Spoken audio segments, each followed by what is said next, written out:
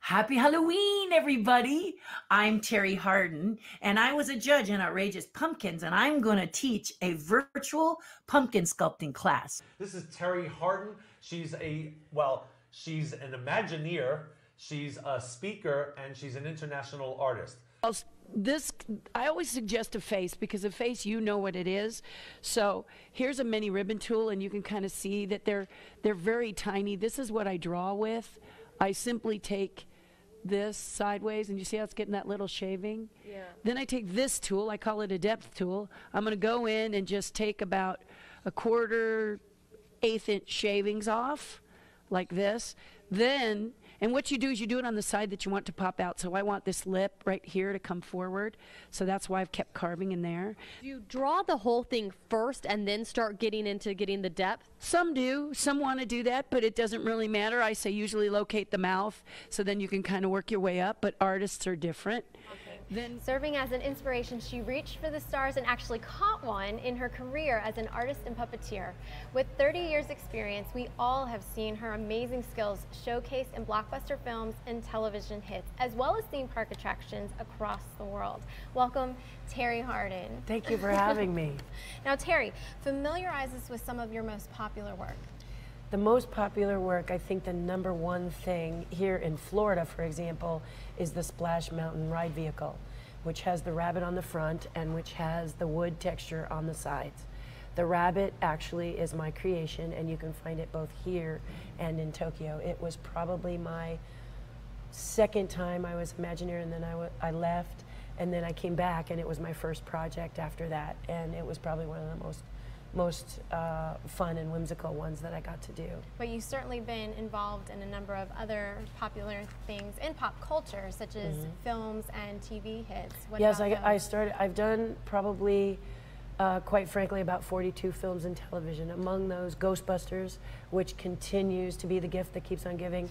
People just seem to have refined it and fall in love with it, the first one. Along that, Men in Black, both films, Flintstones, all the films. These are the hitchhiking ghosts. Let me point out something about them. First of all, they are individual, not sold individual. I'm only going to sell them in a set. But what you wanted, you Haunted Mansion collectors out there, is you wanted them to be separate. You wanted to be able to tuck them into your levels of your shelves amongst your collection, as though they were the happy-go-lucky, silly Haunted Mansion hitchhiking ghosts that you all know and love. Hello and welcome to Landon Live. My name is Landon Harvey, and happy Halloween. This is very exciting. Tonight we have on Terri Hardin, who you might recognize from Food Network's Outrageous Pumpkins. And she's an all-around artist. Terri, how are you doing tonight? And can you go ahead and share all of your titles that you've had in your career? Oh my goodness, if I do that, you guys will have your bunny slippers on. You know, I had a fan that did a chronology of my life, and after 20 pages, I said, oh my goodness, you look through it, I don't believe I did it. So it's kind of surprising that that's what's happened. But I think a lot like you, Landon, I ran through and said to myself, I want to do this, so let's just light this candle and go for it. You know, so started out making a lamb chop puppet. I was bullied as a kid. I can't imagine why. I look like everybody else, but I was bullied as a child. I'm half black, half white. I was born in 1957. So those of you doing the math, I'm 63. But the thing is that as a little kid, I was very light skinned, but I had hair that was African-American or black, as I like to say, because there are many people out there that don't like titles. And so let's just say my dad's black, my mom's white.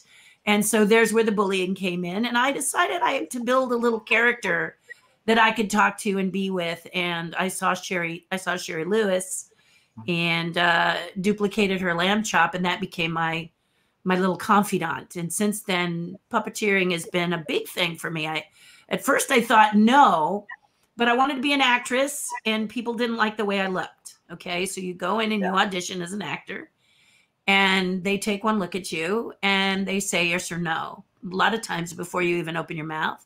And in my case, they didn't like the way I looked. They could tell that I had very much, you know, my hair stuck out in all directions. It wasn't always dreadlocks. And I looked like a white kid with this blonde afro, and they were like, no. So they went for my sister, who has long dark hair and has cocoa skin. And they went with that because that was more of an inbox for commercial and television at the time. And so I was concerned. In school, I could do all these plays, no problem. But then I was introduced to puppets, and puppets allowed me to do my art, build my characters, and not worry about how I looked. So that's how puppets kind of came into being. So Ghostbusters, Men in Black, Jungle to Jungle, Indian in the Cupboard, Flintstones 1 and 2, Men in Black 1 and 2. I've done commercials like the Foster Farms chickens, Philadelphia cream cheese, have worked with Tony Urbano on the Chicken McNuggets and a couple of McDonald's commercials. I'm an actor, so I was in Shark as a jury foreman. So it just, and then I'm an Imagineer who designed attractions all over the world. So it just, you know, you're piling it on and you go, wow, I can't even believe it. So what was your first project that you had that you undertook that was like, wow, this is my career is going somewhere? Like I feel I'm successful, yeah. It was called BB Beagle. It was called BB Beagle. So BB Beagle was a Hanna-Barbera production. I was something like 18 or 19. And what had happened is Jim Henson over in London had just announced they were no longer going to do the Muppet Show. So everybody and their brother in Hollywood decided, well, let's jump on this bandwagon and try and do some sort of a Muppet Showy thing. And BB Beagle with Hanna-Barbera was that. In fact, I remember very vaguely BB Beagle's theme song, but it was just like they had taken every line in the Muppets and tweaked it, and then made it about the BB Beagle show, which was about a beagle and his crazy characters. And we had Joyce DeWitt as our guest from Three's Company, which if you're younger than that, you may not know what that is, but Google it. And then right. I'm sure we have some listeners that are like, oh yeah, I know who that is. It just goes right across my head. Yeah. They put me on a plane for my first time, flew me up to Canada for my first time. I was happy to have a star on my door for the first time. I'm 19. I had to use what's called a television monitor and had no idea because all of my puppets I had done like right here. So with them being right here or right here, not up in the air and looking at a monitor down there, I had never done that before. So I had to practice it. And if people out there have done puppets before, the monitor is a small television screen that shows you what's on camera. It's a wonderful device. But back in those days, they did not flip, meaning you now can activate your camera so that much like a selfie. It mirrors your movements. When you raise your right hand, it looks like your left hand because it's like you're looking in a mirror. And one of the things that I didn't realize I was doing is I was doing a show called Lost on Earth, where half of the puppeteers didn't like their monitors flipped and the other half liked their monitors flipped. And I could jump between both camps without even knowing it. So I'm ambidextrous, but I was going through and people were like, how are you doing that? And you were, what? And then I went, oh man, yeah, that is a little weird. But it was because of my early training without a flipped monitor that I was able to just kind of to do it. But I didn't realize it until someone pointed out. So my first show was BB Beagle, and I felt like a rock star because I had been working at a photomat store, which is a little kiosk where people used to bring their film to be developed. Film is the stuff that used to go in cameras. It was never digital. It wasn't digital. Little things that dropped in, Anyway. Right. And I think I was making like $5 an hour, $6 an hour, thought I died and gone to heaven. Right. And then I was hired for BB Beagle and I was making $1,100 a week. So it was huge for such a young girl to get, that felt very successful. So did you have a portfolio, or did they just put out, a need for how did you go from, working at that kiosk to? It's a good question. So there was a call for puppeteers, and it was with Sid and Marty Krofft Productions. They wanted puppeteers. And what would happen is that they would put you through little tests. It was kind of like a escape room, except for you didn't have to escape. It was just a different thing you had to do. So the first thing you had to do was a marionette. And if you could make the marionette walk, you would proceed to the next, or it could do something. And I had loved marionettes since I was a kid, so I had built several. And then they take you to hand puppets, and they would watch you do your syncing and stuff. And Tony Urbano headed that up. That's how we first met. Tony Urbano, known for cruise ships and also the little Snuggles Bear. And he did McDonald's. He did all kinds of stuff. And they picked 30 people to be in this training. And I must have been about 16. And there were 3 women and the rest were all men. So that was one of the benefits for me, is because back in those days, now there's more women who are puppeteers, but back then there weren't many women who were puppeteers. And so they were really excited. Did you worry about that going in, or did you take it as a challenge? What was that like? I actually didn't know, because they would bring us in individually. So those of you who love and know Jim Henson, and those of you who are from New York, you know that and I'll explain it to you. On the East Coast, they do group auditions. On the West Coast, we don't like that. Okay, we're like a voiceover person. We want to come in individually, and we want to do our shtick individually because we don't want others to take what we've developed. Okay, right. I would imagine with the ventriloquist, it's similar with any performer. They have these things that they do that are absolutely yours. But your bits or your thing to cling to. Mm-hmm. And Jim felt like an ensemble was better. So when Jim came to the West Coast, we didn't take too kindly to him putting us in the same room at 7 at a time. So some people got really angry about it. And I was just like, well, it is what it is. But I would go in and audition myself. So for this, I went through the room doing each one of these things by myself. And if I advanced, I stayed on the top level. And if I didn't, if they thought, okay, this person's not going to work, you went downstairs and you were kicked out onto the street. So it was just like I said. So it was like, gone, you're not it. Where am I? Crazy. Did you have like a specific amount of time you had to like accomplish these goals, or like for each room? No, they seemed to be. They just wanted to see if you could do it. Also, they wanted to see if you had a good personality. I think is probably part of it. Of course, back then, I think they just wanted to make sure you had good lip sync and that you had good. You knew where the puppet could be, on camera. You were looking at a monitor, so you didn't want the puppet to lean like this. They'd be like, the person's do the entire show and their arm is not going straight, Right. The whole performance is like this, They're like, all the wait, minor wait, details gotta that fix add that. into the characterization and the realism of the puppet. Yeah, they will, you know, and then they want to know how long you can do this straight up and over your head, because you've got that over your head for quite a long time. And so that's sort of the things that we went through. And then when we were in this training course, we worked with June Foray for voices. I mean, you don't get any better than June Foray. And I worked with Harvey Limbeck, who was a comedy director back then. So we'd worked with the top people. Tony Urbano was Puppeteer, and so on and so forth. And then they at the end said, okay, we're gonna keep you guys in mind, and they would bring us on for various shows. And my first show was Earl Roberts Celebration.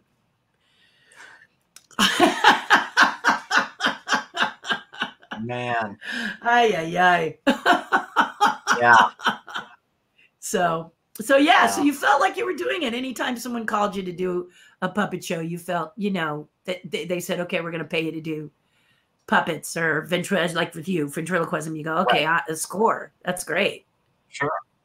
So had you already been familiar and done, you know, carvings and different type of sculpting? I mean, had you done that from when you were, you know, in school till this point, or did you pick that up later in your career? Like, did you already have these skills? It happened later. I was drawing and painting mostly. And then in high school, I discovered actual sculpting in clay. But I soon realized that sculpting in clay was going to be expensive for me in my little budget. So I started tearing up seat cushions and chair cushions and started to carve with scissors. You know, those Fisker scissors. I started to carve with that and make my characters out of foam, thinking that this would hold me over until I got hired and I found out how they really did it. And then when I got there, everybody wanted to know how mine were made, because they were lighter and not so heavy and easier, you know, to do. So I want to know how you guys are doing it, you know? Yeah. So, it was a bunch of collaborative artists. I remember when I was 16, I was building puppets for my, like an elective we had in school. And I was taking another class and I was building these characters. And this lady leaned over and her name was Jeannie. And she had a puppet theater that the who's who of Hollywood would bring their kids. And so she saw my characters and she said, do you want a job? And I was like, what do you do? And she says, I'm Jeannie of Jeannie Land. Okay.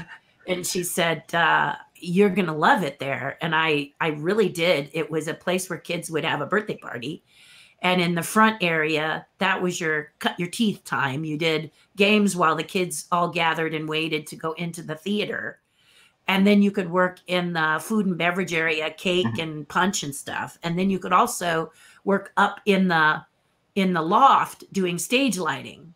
So I told her if I came, I just wouldn't do food and beverage, but I would do the other things. Oh. And she was like, right. She said, really? And I said, it's not to be difficult. It's just that I'm not into food and beverage. I don't want to clean up junk. And so she was kind of like, And she said, well, would you design a show for me? I said, yes. So she said, okay, if you design a show for me, then you can skip that. And her daughter was really angry because she said, you're supposed to go from front of the house to the food, to the stage lighting, to the stage. And Jeannie didn't want that. She wanted my show, which I was already building. And she felt like I should be able to dictate where I want to go and what I want to do. So that's where I started to learn all this kind of different puppetry. I had marionettes I was building, hand puppets I was building, and most of them were foam, you know, or I would rip apart a stuffed animal and make that. Yeah, convert it into a puppet. Yeah, you know, I've done some of those. Yeah. So did you make this this show a custom for their venue, or was it your show and you were just finding ways to tie it into their theme or their location? I had made a Pegasus. I wanted to make a white Pegasus that flew, marionette. So I had made this white Pegasus, and when you turned the lights out, she glowed. You did black light, she glowed, this really pretty white. So Jeannie fell in love with her and said, oh my gosh, I have to have this in a show. Can you write a show of fantasy around it? So it started as a shadow puppet show, and my shadow puppets aren't dark on light. They're actually done with construction paper, and then you seal it between the shelf liner that's clear. And then I segmented them so that they were colorful. So everything was really colorful. They just weren't black, they were colorful. So it started with that. And it started with Greek gods or some sort of deity on high of some mountain saying, you know, it's time to go to Earth. Let's send Pegasus down, you know, that sort of thing. And then Pegasus would fly around, and then I had built a fairy, and they interacted with the child and whatever. And Jeannie just loved it. She thought, oh my gosh, we've got to do more shows. She said, I'll write the shows and you build the puppets. I said, okay. So I did that till I was about 18 or so. And when I was 18, she took me to meet Waylon Flowers of Waylon Flowers and Madam. And Waylon Flowers. Oh, neat. Yeah. Oh my goodness. I would look at Waylon and when we watched him, because when you see Waylon Flowers and Madam live, I don't know. I was too young. He was in Vegas. I was too young to get into Vegas at the time. So, but she was right next to him. She was like right here. And so I was really impressed with how alive she was and the fact that he was not a ventriloquist. Mm-hmm. And I was like, afterwards, my question was, wow, your mouth was moving. And he was like, yeah. And I said, you're not a ventriloquist. He said, no. And I said, why not? And he said, because I don't want to put the time in. I don't want to be a ventriloquist. I'll just be a really killer puppeteer. And I thought, oh, I love that. He said, you could be a killer puppeteer. You don't have to be a ventriloquist unless you want to. So I said, well, I really don't want to. And he goes, I'm going to go back up there and I'm going to do a performance and you watch me. Don't watch Madam. You watch me. And you couldn't do it. You just couldn't do it. She was too dynamic and he was dull. And so that's kind of the way I do with my characters now is I loan them my voice and I don't worry about my mouth moving. I just create the character because the character is dynamic enough. You're watching. And now with masks, who cares? And even before masks, a lot of ventriloquists just had a goofy looking puppet and they couldn't do it like Waylon did. But they would pass as a ventriloquist and stick that in their title. But no, it was really interesting. And I think he used to open with a joke about how he was, Madam would say, I'm Waylon's no ventriloquist and I'm no dummy or something like that. And then they go into their bed and just breaking the ice with that for the new people that are watching Waylon, kind of, breaks the fourth wall and just kind of gets that, commotion kind of settled. So it was just so interesting. And going back and seeing clips of him and Madam on YouTube, I mean, you look at the puppet and you're like, that's so basic, compared to the puppets we have today, where you can put mechanisms in them and so many different things. And the way that he manipulated the arms and every little aspect of Madam in performance is truly inspirational. So it's really, so you're young really kid great.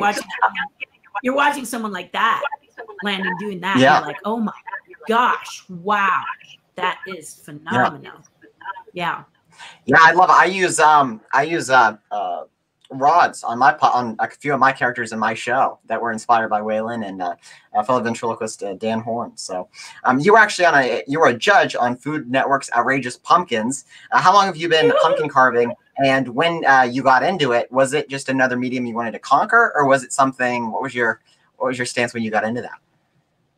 Well, I love sculpting, which is kind of funny because I fell into it. I was drawing. My mother is a watercolor artist, and I was drawing and drawing and drawing. But I always had to have a model. When I sculpt, I don't really need. I can sculpt from my head, which is one of the things I thought was pretty cool. Now, when I want it to be really super detailed, I'm getting ready to work on something now that I really want to be exquisite. So I'm pulling out all kinds of content to make that I want to see and I want to do. It's all this different kind of, it's a fantasy piece. So I want to grab I'm grabbing from all elements to do it, not to copy, but to create this creature that I have in my head.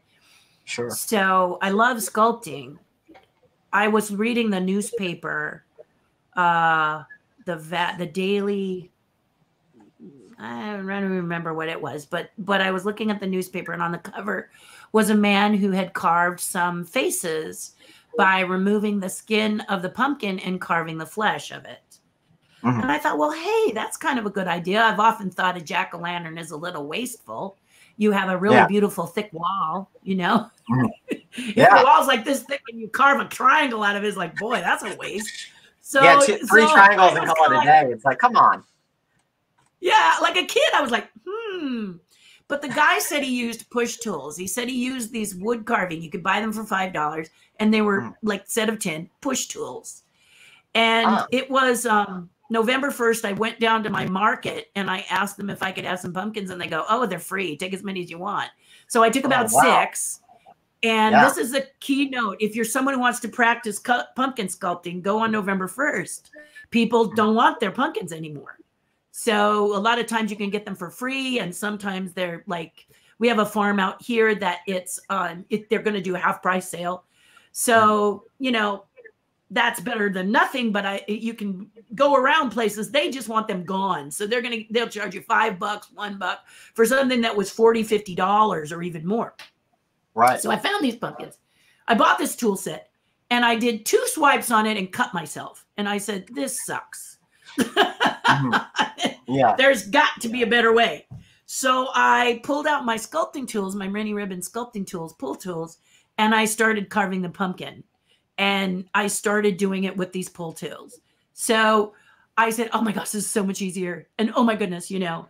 And then I started to realize that not all pumpkins are created equally. Some have very, very thin walls. Some have very, very thick walls. And there's a variety, unfortunately, that happens in a market that can sometimes have a thread in it, like celery. If you catch that, the thing rips in half. So the one thing I really don't want to have a beginner do is to get that kind of a pumpkin, because it's going to be devastating to them if the thing all of a sudden falls apart. You know how it is when you're beginning something. You always blame yourself. And I didn't want people to do that. Is that like getting one from like Walmart versus getting one from like a farmer's market? Like, is it the care that's put into it, or is it just at random? It's part of the care that's went into it. And then there's all these different varieties of pumpkins. Who knew? Okay. Right. I knew there were little pumpkins called pie pumpkins and bigger pumpkins called jack-o'-lanterns. I had no idea there were white pumpkins called the polar bear or the ghost, that underneath, if you get a white pumpkin and you scrape the flesh off it, you might get white flesh, like in a cassava, or you might get peach flesh. And the peach flesh is so pretty. And then you light these from behind. They're just amazing. They're amazing. And so I started to sculpt this flesh and put a light behind it. And I realized that this was something that is so much fun that I just couldn't stop. I thought, you know, and at the time, I think you think to yourself, you're the only person that's doing this. Well, I knew the guy from the paper had been doing it, but I didn't know if he knew, you know, that the scraping tools were good. So I'll show you if it will be kind to me. I'll just show you my lady. Okay. You know, it's so funny when I do these, because sometimes I was just speaking with you earlier and saying, man, you're really good at what you do. And it's good to touch with the young because they know what they're doing, whereas me. But anyway, here's my lady. So she was sculpted with a scrape tool, and she's very pretty. She's about the size of a regular jack-o'-lantern, about 6 inches tall, 5 inches across. But what really makes them spectacular is when they're lit. So when they're lit, they just take on a whole new, beautiful lantern look to them. And it's just a spectacular way to illustrate your sculpting. So I just was like, you know. So the Terri, bigger the pumpkin, the better. Do you have it lit while in certain processes while you're sculpting, or do you light it at the very end to display? Okay. You can. I like the surprise, but you can put a light in there and sculpt to the light. Many of my students will do that. I'll say sculpt to the light, not go to it, but sculpt to it. So that way they understand hot versus cold. Because if we look at this young lady again, the thicker areas are going to be your darker areas, and the super hot areas are like her tear ducts and the yellows. All the yellows are the hot. That's punched through or nearly through. And then so now you're beginning to play with, what do you like dark? What do you like light?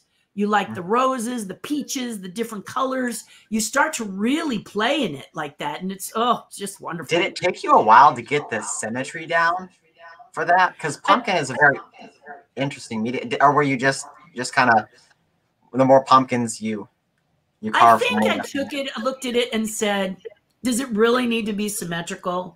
You know, you ask yourself, does it really need to be symmetrical, or can it be weird?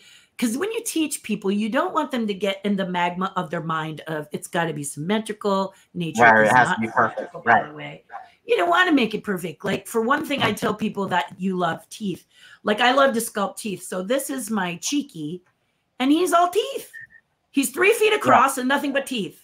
Okay, so you say, so if you love teeth, then you can say to yourself, this one's fun because it's nothing but teeth. Or everyone loves my weird pumpkin because who says it has to be a face? So there's my weird pumpkin. You know, this was to tell people to go to my front door because for some reason they kept skipping my front door. So the arm is made out of a squash, and the pumpkin is just the little pumpkin that I opened up and stuck that in a hole, and then it points. So the point is that now that you have this dimensional ability, it frees you to do whatever you want on a pumpkin. It doesn't have to be. So I'll show you a perfect example of it doesn't have to be symmetrical would be my dragon's egg. So this looked like a dragon's egg, but you see it's not symmetrical. I just made this little dragon in a fetal position, and then I lit him. And it's just, people go, whoa. And you will even, if you take a class and you do this, you may look at your pumpkin and go, ugh, it's really awful. And then you'll light it and you go, because the surprise factor is amazing how much light just changes the whole mood of it. So that's how I got involved in it. And I was all about lighting them. Then I meet and judge Ray Villafane, who's the Pumpkin King. You've probably seen a lot of Ray Villafane pumpkins. They're just stunning. But he doesn't really like his. He likes his to be lit on the outside, and he really works with the detail on the outside, which is fabulous. But and I would look at his stuff and I'd go, wow, that's fantastic. And just watch that kind of, and I've done that style too. I love it. I live it. But that's what makes us complement each other so well, is that I tend to like mine lit, and you want to be aware of the thickness of the walls.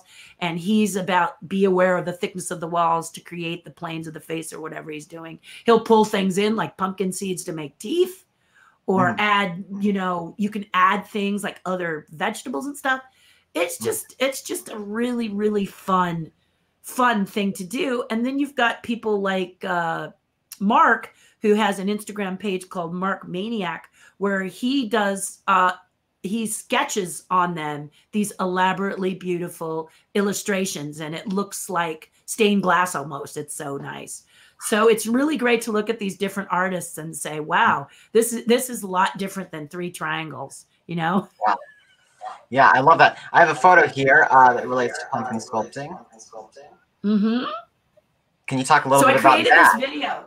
Yeah, I created this video so people could learn how to do it, because so many, I couldn't reach out. At the time, I wasn't, you know, you say to yourself, you can only reach so far. And this was back in a day when we didn't have the internet and social media. Social media has really brought us all together. Thank God, before the pandemic happened after this, or what would we do, you know? So it's been a real treat being able to connect with people, especially in this time. That's why I love doing these interviews. And especially, you know, one of the few good things to come from the pandemic is the surge of creativity. Now that everyone's kind of locked up in their homes, they're trying new things, getting out, whether it's, you know, planting a garden or getting out, trying different skills and getting a new skill set and trying new hobbies. Will you tell the Muppet story of your audition? Kind of switching gears here. Oh boy, yes. So I got hired by Tony Urbano to go do a Chicken McNugget commercial in New York. Now, back in the day, they were little foam critters that you sculpted with scissors. See, I thought I was just doing something to get into the industry. And the next thing you know, the industry is doing what I do. So I was like, how nice. Yeah. this happened. So you would take scissors and you would carve these little McNuggets about this big. And then it had a little mechanism that their little bodies would squeeze down and they would go like this and dance. And you would work them with a rod on, or whatever. They'd sit on Ronald McDonald's shoulder, or they'd sit on a piano or whatever. And for some reason, we had to go to New York to shoot this. So we're in New York and we finish our day. It's like 3 puppeteers, Tim Blaney, who's another person you might want to interview. He's brilliant. And Tony Urbano and myself and another lady from New York who came and worked with us. But at the end of the day, Tony Urbano said, who wants to go to the opera? And I went, opera? And when I looked around, everyone was gone except for me and Tony. Oh, man. And I was like, and Tony says, Terry, you'll love it. We're going to go to the Met. We're going to get dressed up and we're going to listen to opera. And I thought, opera. And I said, is it in English? And he says, no, it's not in English. It's in Italian or it's in, and I'm like, oh no, I'm just like, what am I, 20 years old, 21 years old? And I'm thinking opera. Oh gosh. Oh, no. And he says, please. So, okay, okay, let's see how much the tickets are. So we go to the Met and the only seats are box seats, which means 4 seats in a box, like you saw if you've ever seen Phantom of the Opera or anyone with glasses of importance. That's where they sit, in a box. And it was like $80 a person. And I'm like, Tony, it's $80. I'm like, if our $80 is going to go for me if I don't go? And he said, oh, please, I've always wanted to see opera at the Met. Oh, please. And I said, okay, what's in it for me? And he said, what do you want? And I said, I want to go see Ha, which was Henson's studio in New York. I said, I want to go see Ha. And he goes, well, you're not going to meet Jim. You want to meet Jim? You're not going to meet Jim. And I was like, actually, no, I don't want to meet Jim Henson. It would be nice to meet Jim Henson, but that's not why I want to go. I want to go. And you, Landon, will understand this. I could not figure out how they made Miss Piggy. Yes. I could not figure out how they made Bunsen Honeydew. I wanted to know, how are they doing it? It wasn't Muppet fleece. I knew it wasn't fleece. I knew Kermit was fleece, a fabric, but they are not fabric. And I'm going, I want to see what are they made of? And he goes, okay, deal. We shook on it. I went to the opera. Most of the time I was trying to figure a way not to fall asleep because there's only 4 people in a box and they're all watching you. But I managed. And then we went to Ha. And while we were there, we went upstairs and the first person to come around and say hello was Jim Henson. Jim Henson took one look at me and went, now, it wasn't because I was so strikingly attractive, and it wasn't because I was this magnificent puppeteer. He had no idea. It was because I was a lady puppeteer. And he knew right away that Tony was a #1 puppeteer on the West Coast. And if I was standing next to Tony Urbano, I must be pretty doggone good. So he automatically walked up, reached out his hand and said, I'm Jim Henson. How are you? And I was like, whoa, Oh my gosh. And he started to ask me all these questions. And Tony got a little upset and said, she's me. And I said, no, I'm not. I haven't worked with you in a while. I'm a work for hire. So please don't say that. And so Jim was the one who took me down and taught me about Miss Piggy and how she was made, and Bunsen Honeydew, how he was made, which many of you may have seen some of the behind the scenes, but it's a foam sculpted character. And then they use a thing called flocking, which is putting glue on the foam and then using electromagnetic currents to make little hairs stand on the end and just coat it. They use it in animals for the detailed part in their fur and stuff. And it was fascinating. I was like, oh, that's amazing. That's amazing. So we toured the studio and then I left. And when I left, a door opened and an arm came out like if you watch the Addams Family thing, an arm came out and put something in my pocket and disappeared. And I was like, what the? And then I went home and I opened it up and it was a note and it said, Jim Henson would like you to audition. And I looked at that. I'm now in LA. Jim Henson wants you to audition. And I was like,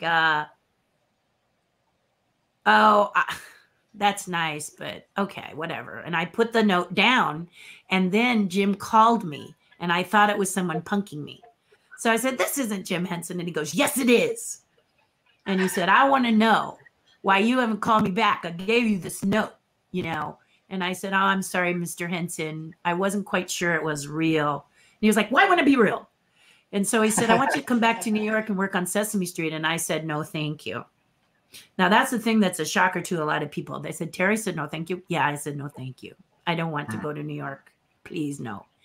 Did he know you as a puppet builder or as a performer? He knew as a performer. He didn't know I was a builder until I told him I wanted to be a builder. I was a builder. I built my own. Because, Landon, you know, and anyone who builds, the only way for your puppet to work best for you is to build it yourself. You can have someone else build it for you. It's a whole different feeling. You know, out here in California, the problem is that a lot of shops would build it the way they build other props, and they're always way too heavy. One of my favorite stories is Doc Ock of Spider-Man 3, where the arms of that actor were so heavy, many puppeteers were injured to make those arms work. They were physically hurt. So I said, you know, so I'm like, doesn't have to weigh a ton to be performed. But, you know, I wasn't about to do a movie like that where I'm going to damage my body. So you have to kind of think it would have been cool to work on Spider-Man, but not if I'm in traction for 3 weeks or 3 months. So these are the kind of things as a puppeteer when other people are building and you're not quite sure how they're, you know, you got to just know that if they confer with you, you're probably pretty safe. But Jim Henson puppets were all light and fun, all foam, all beautiful, all great. But I didn't want to be in New York because I could not come down from New York. New York was too loud, too much noise, not enough quiet for me. So I told him if he ever came out to California, I wanted to work with him. And he goes, well, what makes you think I'll work with anybody that's not in New York? And I said, Dave Goles, who plays Gonzo, lives in Northern California. And I said, Steve Whitmire, Rizzo Rat, is in Baltimore, and then or Atlanta, and then Kevin Clash was Baltimore. And he goes, oh, you've done your homework. And I said, yes, I have. So he said, okay, and he hung up the phone. And then in 1989, he came out to California, and he called me again. And he said, all right, sister, here's the deal.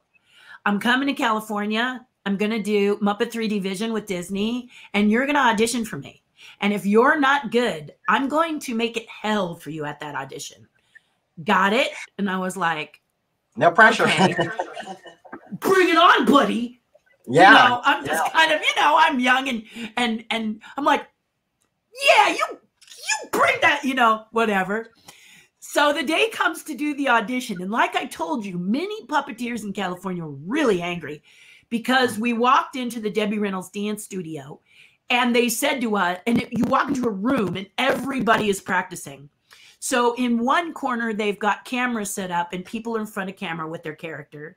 And then the mirror, some are in front of the mirror and they're doing their characters. And so the lady says, hello, Terri, I've got your name down on the list. Here's a group of puppets from the Henson Company. Pick one, and then you're welcome to practice in front of the mirror. You're welcome to practice in front of a camera. You can practice all you want. Well, one of the things that Tony Urbano taught me, and Tony was a really good mentor, but one of the things Tony taught me was the people performing in front of the mirrors and in front of the cameras are not your competition. Not in puppets. The person who's sitting reading the paper, that's the one you got to watch out for. Oh, so I curled up and read the paper or just found one that fit well. Because again, I build, so I know what I want in feel. Sure. And then I sat down and put the puppet in my lap and said, I'm going to just call the gods of improv to me. And I'm not going to show people what I'm doing. And so we went into auditions 7 at a time. Again, 7 at a time was really taboo in California. They were just like, are you kidding me? What? But you can either be upset because there's 7, or you can calm yourself down and say, there's 7 people in the room. In order for me to move forward, I can either be intimidated or intimidating. I chose intimidating. Right. I'm going to be intimidating. Now, to make life even better, there was a woman there who absolutely hated my guts. And every time she was in an audition, because she believed every time we competed, I got the job. So she just hated me. And there she was. Okay. You know, you've got that rival in high school. Right. Unfortunately, sometimes it doesn't change. Even when you're an adult, there's always someone out there that's kind of like. So here we are, 7 in a room. They have us all stand up. And the person in front of us is Brian Henson. So not Jim. And Brian says, well, you know, my father was supposed to be here, but I'm going to get us started because we can't, you know, we can't delay anymore. So we're going to have you all stand up. We're going to have you put your puppets over your heads and you're going to count. Now, if you've ever done lip sync, you understand that counting, there's a multitude of ways to count. But the thing that's going to get you to go down the chute is if you go 7 instead of 7. So they're watching for 7. 1, 2, 3, 4, 5, 6, 7 is the one that's either going to have you be kept or out. The other ones are 101. They don't want you to enunciate everything 101 because you're flapping in the breeze. 101 is what they want. 101. 101. You see? So these were things that they knew. I said that's a fine line between. It is a fine line. Yeah. But if you know your stuff, it's things that they knew that we should probably know. We were going to be pros. He was looking for pros. So you just go in. And I had worked with Tony and several other people and that course and just knew and felt very comfortable with what I was doing and didn't worry about it at all. Just went right into it. So they had us count 1, 2, 3, 4, 5, 6, 7. Well, Tony Urbano also says you only have 30 seconds to make it or break it. So as Brian had us all together count 1, I did.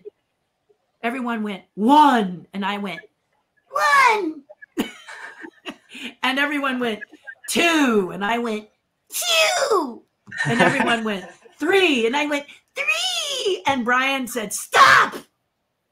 And he walked right up to me and he looked me right in the face and he said, let's all count together, shall we? And I was, yes, sir. But I knew now, who's he going to be watching out of all those 7? Because the question in Brian's head is, did she make a mistake or is she punking me? And I was punking him. Did you come up with that on the spot, or was that something that you were planning when you were in the corner with your paper? Okay, Tony Urbano, and I think this was Tony, and my mentor Pat Breimer, who has just passed. Both of them said, you know, you open yourself to these little gifts. Don't close the door. Just go for it. And I thought, 30 seconds. I need 30 seconds of Brian's undivided attention, and there's 7 people. How do I make me? Without being, it probably was annoying actually, but so he said together, so we all counted together. So there I was counting with my puppet, 1, 2, 3, 4 with everybody else, 5, 6. But when we got to 7, I looked at Brian and went like this: 7, 8, 9, 10. I love that. Oh my gosh. That is what you call sealing the deal. Yeah. Because he just didn't know. He really didn't know what to think about me. But I had loved the Muppets, and I knew the Muppets were people that were pranksters and playful. So I just decided to play playful. And so Brian sat us all down, and then he said, Terri, because now he knew what I was doing. So he says, all right, you know, now this became the audition of a little bit of a battle. All right, you're going first, you know. So, okay. I jumped up and he told me that I had to do 60 seconds of ad lib with my character. So I love Star Wars. I've seen it a bazillion times, 181 times. I'm in a Skywalking book for my viewings of it. And that's when there was no VHS, no DVDs, no internet. It was all at the movie theater. But anyway, so I talked about Star Wars because I was all about Star Wars. So my character just riffed and riffed and riffed about Star Wars. And then I sat down. They said, very good. I sat down and in walked Jim Henson. So my friend who doesn't like me, she went like that. She was so happy that that everyone else was going to go up in front of Jim and I didn't get to go up in Jim because I was done. So I was like, rats, you know, but I sat down very quietly. So after the 7 people were done, Brian said, thank you very much. We'll be in touch. If you got the job, we'll call you. If you didn't, of course, we won't call you. And Jim went, oh, no. Terri, you don't think you're getting off that easy, do you? And I was like, huh? And he said, get up. And I went, okay. Get over here. Front and center. Okay. Now 60 seconds of riff other than what you did for my son. And go. And I just went. I don't even remember what I did, but I just snapped right into it and did it again. And everybody else was jealous because now I'm on tape twice. Right. So needless to say, I did get the job, but I mean, it's crazy. And Jim and I were working on a show together that I'm thinking of possibly resurrecting because we were in the kind of the egg stage, if you will. And someone said the other day, well, gosh, you could develop it into something. And now with the internet, it's so simple to do that. There's so many resources out there. So we have this photo. I believe it's from, is this from Muppets Tonight? Yes, this is the latest Muppet show. And they invited me to go to Disney and perform. And I was so happy because I was background characters. The most fun characters when you're doing puppets are not the leads. Kermit the Frog and Miss Piggy were probably a lot of fun. But who can forget, you know, Bunsen Honeydew or Rizzo Rat or some of these characters that were just a Peppy that's done by Bill Beretta. Some of these people, another person you should interview, actually, Bill Beretta, he's amazing. Anyway, those kind of characters are the ones that have the freedom to be silly and goofy. Kermit always has to have a sense of lead from the front, and Miss Piggy has to have a sense. So leads are kind of restricted. So I was always envious of background side characters. Yeah, you want to be that screwy one in the back. Who wants to be Simba when you can be Timon or Pumbaa? Well, Bill Beretta also did Johnny Fiamma, right? And that was on Muppets Tonight too. Yeah. Now was that a character he just did on there?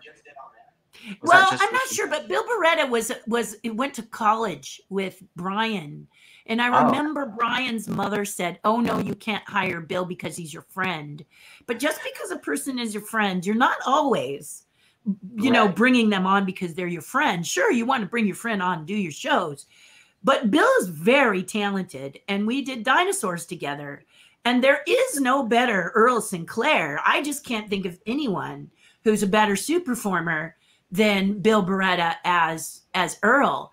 So he did some amazing things on that as a suit performer, and that's where it all began. And then he just exploded into this, you know, all these other abilities that he had. So I know Jane said you can't hire your friend, but then Brian fought for that, and I'm glad he did because he knew that Bill was more than just a buddy he was going to drink beer with. He was this talented, multi-talented performer, and here was his opportunity to show it. So I love that. What aspects from, you said you did, when you were younger, you did plays and you had done some productions in school. Is that correct? So what aspects from that did you take and translate into puppetry? Oh my gosh. I think one of the things I love about puppetry is, for one thing, you don't have to worry about getting old. Carol Spinney would agree with that. You can just be this wonderful character for as long as you want. And you are not you are not confined to gender. So what I mean by that is most of the time, because my voice is so low, I will play boys. A lot of times I play young boys. I did a thing for Henson called Brats, and the girls were too high. They were way up here. And I was like, oh man, I don't want to go there. So I was all of the cool guys, and I did all the cool guy stuff. And the cool guys were not a lot of dialogue because it's all about the girls, but I played all the guys. And I was really grateful when they cast me as that, because I went into the audition and I said, I really don't want to audition. I'm a lot honest. I said to the production, you've got wonderful women out there who can hit these high notes like nobody else. They are far better for the Brats than I am. I'm a deeper voice. I'm a smokier voice. I'm not going to ruin my voice for something that you've got people out there that can just nail it. And so they said, well, okay, fair enough. Why don't you do your smoky voice and perform the character? And that way we'll have the smoky voice. And after that, they said, we're going to hire you for the boys. And I was like, oh, that's fun. So how much, when you got hired for that and you were a part of that project, how much of it was scripted, and how much were you able to kind of just ad lib and kind of goof around? Or was it solely, like, does it vary from project, or is there kind of a thing that kind of, okay. Yeah, it does. I think one of the biggest ones where we got to do, I mean, because puppets, if a person is smart in production and they hire puppeteers, they allow the puppeteers to do what's called the scratch track. In animation, most of the time, an animator will design a character. They'll bring a voice person in to do all of the voice dialogue, and then they'll animate the character, or they'll animate the character, and then the voice person has to put the mouth into the character. But with puppets, if you record the voices first, Disney has this habit of thinking that puppeteers can't do voices. Where they get that, I have no idea. But it's really, you know how many puppets I've built, and you know how many voices. Okay, whatever. And so they would want the voice people. So when we did Country Bears, they wanted to record all the dialogue with all the voices and then have us perform. It's like putting a puppeteer and probably a ventriloquist in handcuffs.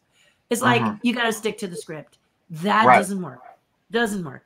Because we get what's called the happy accidents. Crazy, goofy stuff that comes from being locked in a trunk or put inside a couch or spending most of your life underneath the floor. Because as a puppeteer, you're not on the floor, you're underneath it. You're not on the couch, you're inside it. In the case of Muppet Movie, they were in the trunk of the car or on the floorboards, right? What was Country Bears like for that? I mean, were you in a full suit, or was that? No, I'm puppeteer. I'm facial puppeteer. So I did Big Al. I did all of his facial expressions. And then my friend, John, I want to say Anderson, but I don't think that's right. Oh, I'm sorry, John. It goes with the brain, 63. It must be the problem. Anyway, John was in Gorillas in the Mist as one of the main gorillas. He was in Men in Black. He played this crazy alien, and it was himself. But John Alexander. Thank you, Lord, for giving me that. John Alexander was just an amazing, amazing suit performer. And so he was inside Big Al, and I did the facial expressions. And this suit for Big Al, for example, was so heavy, you couldn't barely move in it. The head was 80 pounds, and the body was then heavy too. It was unbelievable. So we did this little geisha walk with him. He would just do this little shuffle. And then the movie decided that they were going to do this thing where he's here, and then he just goes, boop, and he's over here. So that's what they decided to do. But for the longest time, we created this little shuffle where he'd go, I'm coming. And it would take him like an hour to get, a foot or whatever. And we would do that. John and I would do that together. But the reason Country Bears was so great is because Brian said, you can't do a tract and make the puppeteers, that's like having them draw on the lines. And puppeteers we're twisted. Why else would we be puppeteers if we're not twisted? We're twisted. Right. We're under the floor. We're where the dirt is. That's where we live. Yeah. And so, and then the puppets live above the ground. We're the people under the stairs. So what happened was Disney agreed to let us film 2 different visuals. One where we performed to a voice track, and the other one where we did a scratch track and the voices had to come in after. And there's a girl named Julianne Busher. She did Tennessee Bear. And it's the scene in Country Bears where Tennessee is counseling. He's a marriage counselor and he's talking to the couple. And then he starts to cry over Trixie. Well, the voice person had read it. Trixie, Trixie, oh, Trixie. And it was just, you know, because you're a voice guy and you're looking at a still. You know, you can be the best voice guy in the world, but if you don't know how a character is going to act, it's a challenge for you. Okay, so Julianne and the motion was too that the character is performed with, you know, changes the way. Yeah. So here we got the bear, Tennessee Bear. We've got Jody inside, and we've got Julianne on the outside articulating the face. So you saw it in the movie. Trixie, Trixie. This was all them.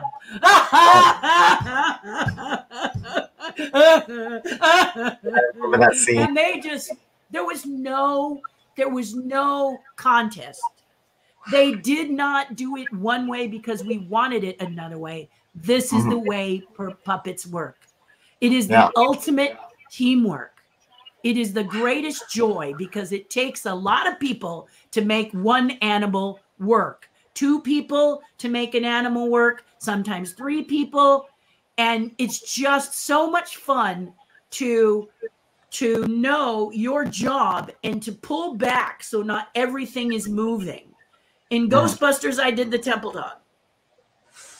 Yes, we have. The Temple Dog had this dog, okay? This dog was me, and then some people did toes, and some people did eyes, etc., because it was built a little differently. Again, what was that made out of? It was a skeleton out of fiberglass. Okay. Heavy. Oh. Yes. Yeah.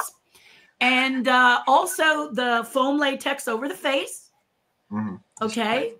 So you've got that over the face. You've got the mechanics eyes inside, just like you had said, Landon. It had some mechanics in it. Someone was making the teeth part and all of that, and I was making the head growl and do all this kind of stuff. So I'm hanging 40 feet in the air. I'm in a harness, stunt harness. It's open below me, 40 feet. Anything goes wrong, I'm going to be a smudge. And I was up on this thing making it roar and growl. I could do this and make it roar and growl. And then they did eyes and turn the head and everything and blah, blah. But I'm laying flat. I'm laying like this and going like this to make it happen. But originally, the Ghostbusters team thought they could pay somebody $5, bring them in, give them a control, and make this dog work. The problem with that is that everyone wanted to see their thing on camera, and the dog had convulsions because everything's moving. So this is the thing about a puppeteer. If a puppeteer's toes, they know when to move toes. If a puppeteer's head, they know when to move head. And when it all works, it all works. Right. So that's why it can't be overdone. You always hire pros. And that's what Jim learned. Jim said, if they're not Screen Actors Guild, I don't want to deal with them. And he was absolutely correct, because he knew that if you made it in the Screen Actors Guild, which is where the puppeteers live, they had to work very, very hard to get there, and they had to be hired a certain amount of time. And then when working with him, you know, he just knew you were going to bring it and not make him undo a lot of stuff that he had to do. So that was one of the biggest blessings of being, you know, and it was the same 14 for us in California. You would have auditions of 100 to 200 people, and it would go down to the same 14. Because we just, you know, we go, hey, old home week. Hey, how you doing? How you doing? Right, how's it at? You know. What was it like to be on the set of Ghostbusters? And how, I mean, would they call you in for certain things, or were you able to like hang out around the set and the other actors and performers? Oh, yeah. Oh, Ghostbusters was my second film. My first one was Dune. Okay. And Dune I went on as a builder, and then I was Skinny Kid. And so as a skinny kid, Sean Young wanted to, well, I think they wanted her to stay in her trailer in Mexico where it was really hot, but I could fit her outfit, except for that her arms were thinner than mine. So they built me a still suit, and I stunt doubled for a lot of her running across the hot sand. Well, she sat in air conditioned comfort. I boiled in the suit and ran across sand. Right. It's okay. I didn't mind. But so then what happens is when you have a group of builders in Hollywood, they go, hey, blah, blah's hiring. Blah, blah's hiring. In this case, Ghostbusters is hiring. And Dune was finishing up. So they said, why don't you take this number, call them up and say, hey, I'm just getting off Dune. Do you need somebody to help you on Ghostbusters? And that's what happened. And we all went down different times to audition. And I had a huge portfolio. Back in the day, it was one you carried in a big thing that was really heavy. And you opened it up and you said, this picture and this picture and this picture and this picture. And I'm curious. I want to kind of pause here. What would you say the portfolio is today? iPad or a tablet. Oh, okay. Lordy, what a nice little convenient. Now, it took me a while to embrace it, okay? Now your iPhone or your smartphone can do the same thing because you can put them into albums and say, okay, here is, like I showed you my pumpkins. I simply went there and said, here's this, here's this, here's this, here's I built this, this is how I did this. And it's just so nice to have it in a thing that's not, you know, here's the pages, you know. Right. Do you recommend for people that have had these different experiences to post them on their social media and on their websites and that type of thing? Or are you more like you should have it on a resume, that way when you can present it a certain way? Well, here's what if a person is out there and they want to do something, okay, let's say you want to be an Imagineer, you want to be a puppeteer or whatever. Sure. Back in my day, don't you just love when old people say that? Back in my day. But anyway, back in my day, you had to go knock on the door. Please, sir, may I have a job? And you had to build a resume. I'm not saying you don't have a resume. Always have a resume. Yay, have a resume.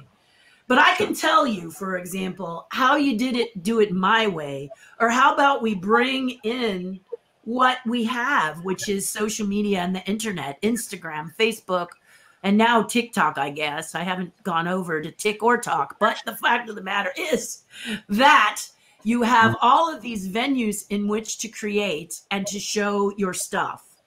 So I see many artists post their work. So to answer your question, Landon, yes, post your work, but that's not enough. Because you know when you post your work, people do what? They like it. Like.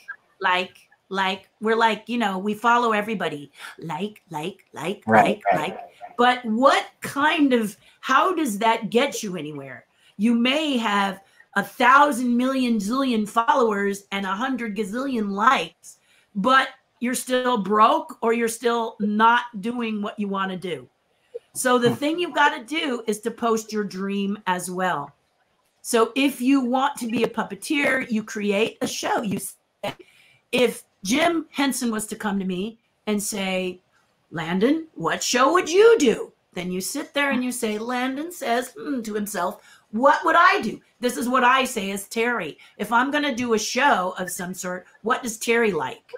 So there's a couple things on my YouTube channel. I started doing stop motion, and I did a tea party and I did a ghost dance for Disney because a lot of my followers are missing Disneyland. So I did these. I had never done stop motion before or very little. So I said, let's see. I just got up one day with my husband and made these little videos. And I said, oh, I wanted to do something fun. Now, I'm not looking for a job as a stop motion animator, but if you are someone who wants to be a stop motion animator, then you would say, this has always been my dream, to be X. I've always wanted to be a puppeteer. Here's what I did. Or I always wanted to build rides for Disneyland. Let me show you one now. Shoom. Because they're watching, especially now they're watching. But they're really watching. This is an interesting, right? This is an interesting thing. So when, if someone like that were to get recognized by someone for a spot, do they have to work their way up, or are they brought on for certain projects and then they're like, we'll call you if we like your work? How does that, or does it just vary depending on the person? It kind of depends on what you say or what you want to do. So Tony Urbano was the senior vice president. Tony Baxter. Tony Baxter, I just switched from puppeteers to Disney in the same verse. But Tony Baxter was the senior vice president of Imagineering for the longest time Back in the day when there was no internet, he built a roller coaster using parts from Mousetrap, I understand. The little ball that rolls along the coaster, except for he designed a Disneyland ride. He hand carried it to Imagineering. He walked up. He was all of, I think, 16 or 17. And he said, I want to be an Imagineer. Look what I built. Now you don't have to walk up. And many chances you can't walk up.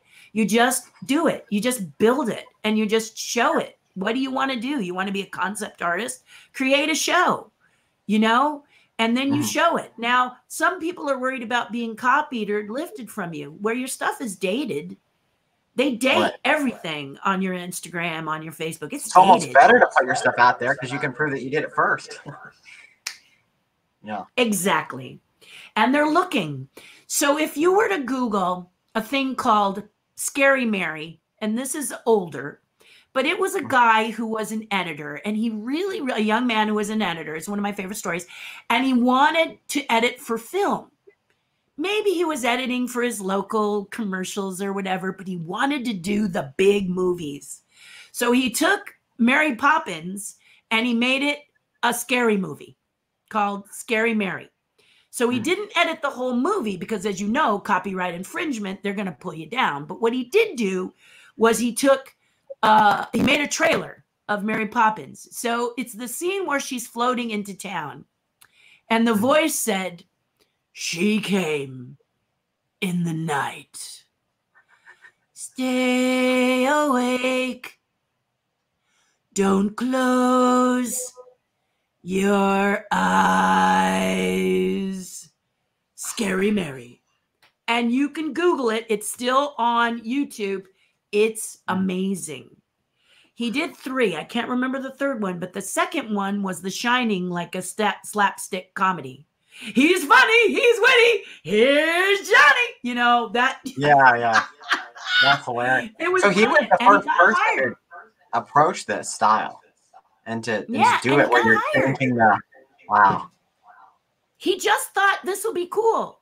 And then who was it? The rock group. I'm not much for music, so forgive me if I screw this up. But I think it was Journey, where the lead singer just decided to sing, and all of a sudden they need the lead singer, and guess who gets it? This kid. Oh wow! He just sang and all of a sudden now he goes from being, you know, in Idaho, wherever he was, to being the lead singer of a top. You got to see your dreams, guys. You got to see your dreams. You got to get out there and you got to see your dreams. To sketch is not enough. I was on stage with an artist because I'm interviewed on stage quite a bit. I come out and speak to people. You can see I have so much trouble talking. But she did comics. And on Facebook, she did comics called Princesses After Dark. So the princesses would now be off duty, and they were all a bunch of girls hanging out and complaining about the men. Well, Disney saw it, and they hired her, and now she works for Disney Comics. Now, the downside is she had to get rid of the comic on Facebook, but that was her goal, was to get into Disney. Right. So that's what I'm saying. You show it, you do it, and you say, what is it you want? Nowadays, there's no reason why you need to go wait for, please, sir, I have a job. Just say to yourself, this is going to be what it is. They're going to walk up to you. They're going to turn to you and they're going to say, we saw what you did. We want to hire you for something. And then you've got to figure out what that fee is going to be. Okay. So that's where your difference, because they're going to be asking you, you know, what is it going to take for you to come and work for us? See, that's a very interesting thing because, you know, you have the whole, and I don't know what it's like for Imagineers, but you have it where you just love to create and like that's what you want to do. And then the business side comes in. You have to choose your fees. And as a puppet builder, I build for myself, but then I build for people all over the world. And that's been one of my biggest difficulties is pricing my work. So how do you approach that when you're brought on for a project? Because my expectation was, oh, well, they'll say, this is your budget. We need you to do this. You know, this is what we have to pay you. But it's not like that, apparently. So how does that? That's nice, right? I mean, you can counter by saying, what's your budget? Especially if they're nice. If there's someone who's nice and they say, but But Landon, I don't know if you've ever had anybody tell you, I would like to have 3 3-foot figures articulated and sculpted, and I want to pay $300 each. No, $300. Well, then go to a college student. You're done here. I've had requests for commissions very similar to that. Exactly. Try out a puppet, do this, do that, and I've got like $75, and I go, I can't even buy the materials for that. So yeah, you get a fingernail for that, my friend. I'll teach you how to do it, maybe, but you get a fingernail. Yeah, exactly. And the thing is this: it's so you ask very questions. All artists, no artist loves to market themselves. They feel, they figure their head is humble as the dust, blah blah blah. Right. And the thing is that you love your work, or you wouldn't be doing it, and you don't want to give it away. So this is one of the things that I teach a lot of artists. I try to help them. You know how miserable you are when you're not doing what you love. So charge them for those hours of pain. What is it? I don't want to be here not doing anything for a full day. I'm going to go stir crazy. Many people know what this is. It's called the pandemic. And so if you think about what stir craziness you're going through, what would it cost for them to do that? Because for fun, we know we practically do it for free. Not really, but practically. So what you want to do is, if you've got a beautiful puppet and it's a one of a kind, right? You've created a beautiful puppet and it's a one of a kind. And that one of a kind, what's that one of a kind going to do? So you have a client coming to you and they say to you, I need a puppet. And you say, okay. But after you say, okay, and this is, oh, look how wonderful, adorable. Oh, how are you doing there? He's a jackalope. I'm from Wyoming. You are? I am. That's awesome. He's a mythical creature. And there's a girl right here. She can see me, can't she? I think so. I sure can see you. I'm not mythical. I see you. So, and if he talks, more. Yeah, exactly. Exactly. So this is the same with when you're doing your characters. What is your jackalope going to be doing? Is he going to be just in front of children performing? Is he going to be in a TV commercial? Is he going to be in a movie? Is he going to be the logo? Because if many artists will say, I'll do it for $3,000. Let's say I'll build this character for $3,000. And the person goes, oh, that's lovely. It's so much lower. But what they don't realize is the artist is retaining the rights to that design. Sure. Okay. So they may have brought you a picture, but you are creating this character. You would then retain the rights to this 3-dimensional design. They have the rights to the 2-dimensional design. You have the rights to the 3-dimensional design. If they try to put that design in a movie, you as the artist can come back and go, excuse me. Right. Did we talk? Did we talk? No, we didn't talk. Right. So I'm one of these people who's more upfront. And by that, I mean that I'm going to charge you a lot to build the puppet because you will get all rights. I will relinquish all rights. Sure. So to have me build a character is about $10,000, $15,000 because you are buying all the rights. Yeah. So these are some of the things as a builder you need to find, because somebody's going to make it their logo. Somebody is saying, I'm going to do it just for kids. I'm going to do it this. But many people come up and they go, this is going to be the spokesperson of my company. And so you're going to say, okay, and they can go shopping, but they need to be sure and ask an artist, is this for exclusive rights? Because many artists do not sell their exclusive rights. They keep them. Yeah. I do, because I don't want to keep track of it.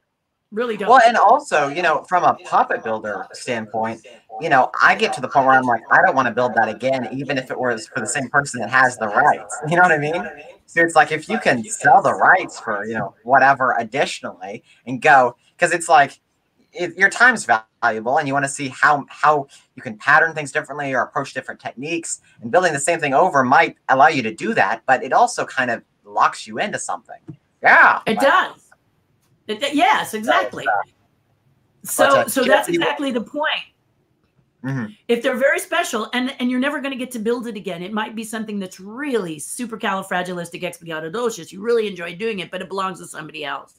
Right. And you can say to them, okay, or you think it's really going to hit, you know, it's really going to make pay dirt like the voices of the Simpsons did. That became this little thing that they did. And the next thing you know, it's everywhere and they have careers for the rest of their life and enough beach houses wherever they want. You know, these are people thinking that's the way it's going to be. It's not that it isn't. It's just that you now decide right here at ground zero what you want to do for it and to make sure that it, you know, that it's doing what you want. And the best way to do that is to create, post, and people are going to come looking for you. That's how they do it. And that's how Outrageous Pumpkins found me. They found my DVD, Oh, really? they watched it, and they said, let's find out if this girl wants to be a contestant. And I said, no, I want to be a judge. And they went, what? You're like, So I've got the again, experience. Yeah. I don't, well, you can win $10,000. As a judge, I can have a coffee while everyone else is sweating it out. Yeah. Yeah. I can watch them suffer. Yeah, exactly. So, you know, it's all about knowing what you want in life and having the wherewithal, having the confidence to ask for it, because you know you're worthy, and you are worthy. You're special. You were born a human being, not a goose. And human beings are special, and jackalopes are special. Thank you. So- I was going to say I was born a little. I was created, right? But I was created as a jackalope, right? Yeah. So that's good. You have the. You want to ask the next question, Jackie? Sure. Then I gotta go. Right. Yes. Okay. So go ahead. Okay. So you sculpted Splash Mountain. How did that come to be? And were you able to suggest what you wanted to work on for that project, or were you assigned tasks? I'm done. Okay. Thank you. You're welcome. All right. There we go. He did it without a breath too. I know. He's such a professional. He is a very professional. I used Thank to love you. jackalopes when I was a kid. And Oh, my cool. parents would go, he's a mythical creature. And I would go, no, he's right here in this postcard. So people would say, you know. But to answer your question, after I finished doing Dragon's Lair in Paris, which has a giant dragon in it, which again, I pursued because dragons, I love dragons. They said there's going to be a lull. And when you are a freelancer, I was hired by Disney, but then Disney decided that maybe they wanted to go a different direction. So now they hire many people as employees, but the rest they do from a hiring agency. Then if they like it, they make you an employee. But back in my day, I was an employee. And they finally said, okay, Terry. And I said, well, that's okay. I'm going to go over and work on Muppet 3D. I'm going to work on the movies. I'm going to work Disney films with Jim Henson. I did Muppet 3D theater and things of that nature. And then I worked for Donald Trump, not on a campaign, but I sculpted his Taj Mahal sign for Atlantic City. Oh, wow. So it was me and two others, and we sculpted this giant sign for his Atlantic City. And it was really a dream job because he was paying me an exorbitant amount of money. And he was also telling me, well, not him, his foreman, was telling me that I could only work 40-hour weeks, where in the film industry, a 40-hour week is golden because most of the time you're working like 70 hours. Got to get it done. Got to get it done. Right. But basically, I got this call.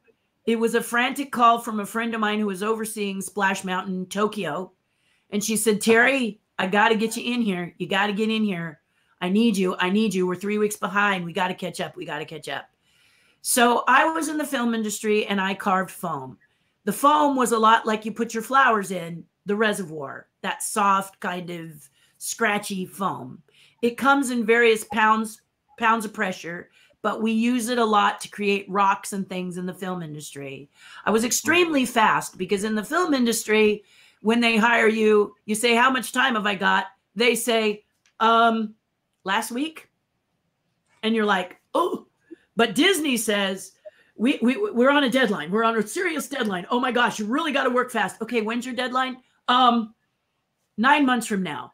Excuse me, what? Oh, wow. What? 9 months from now? Oh my goodness. So she was 3 weeks behind. She brought me in. She had me come in. I went in And the person who is the guardian of the gate, employee relations, said, okay, I see that you made X when you left, so we're going to pay you X now. And I went, no, you're not. And this again is, do you have the confidence? Do you want to go into Disney and work for what you worked for before? Or what do you want to do? I did not. I said, I just finished working for Donald Trump at 3 times that. You don't have to pay me 3 times that, but you're going to have to come up. Right. And she was like, ugh. And she says, well, we can't. I said, okay, thank you very much. And I got up and I walked out. The door just about clicked before she called me back.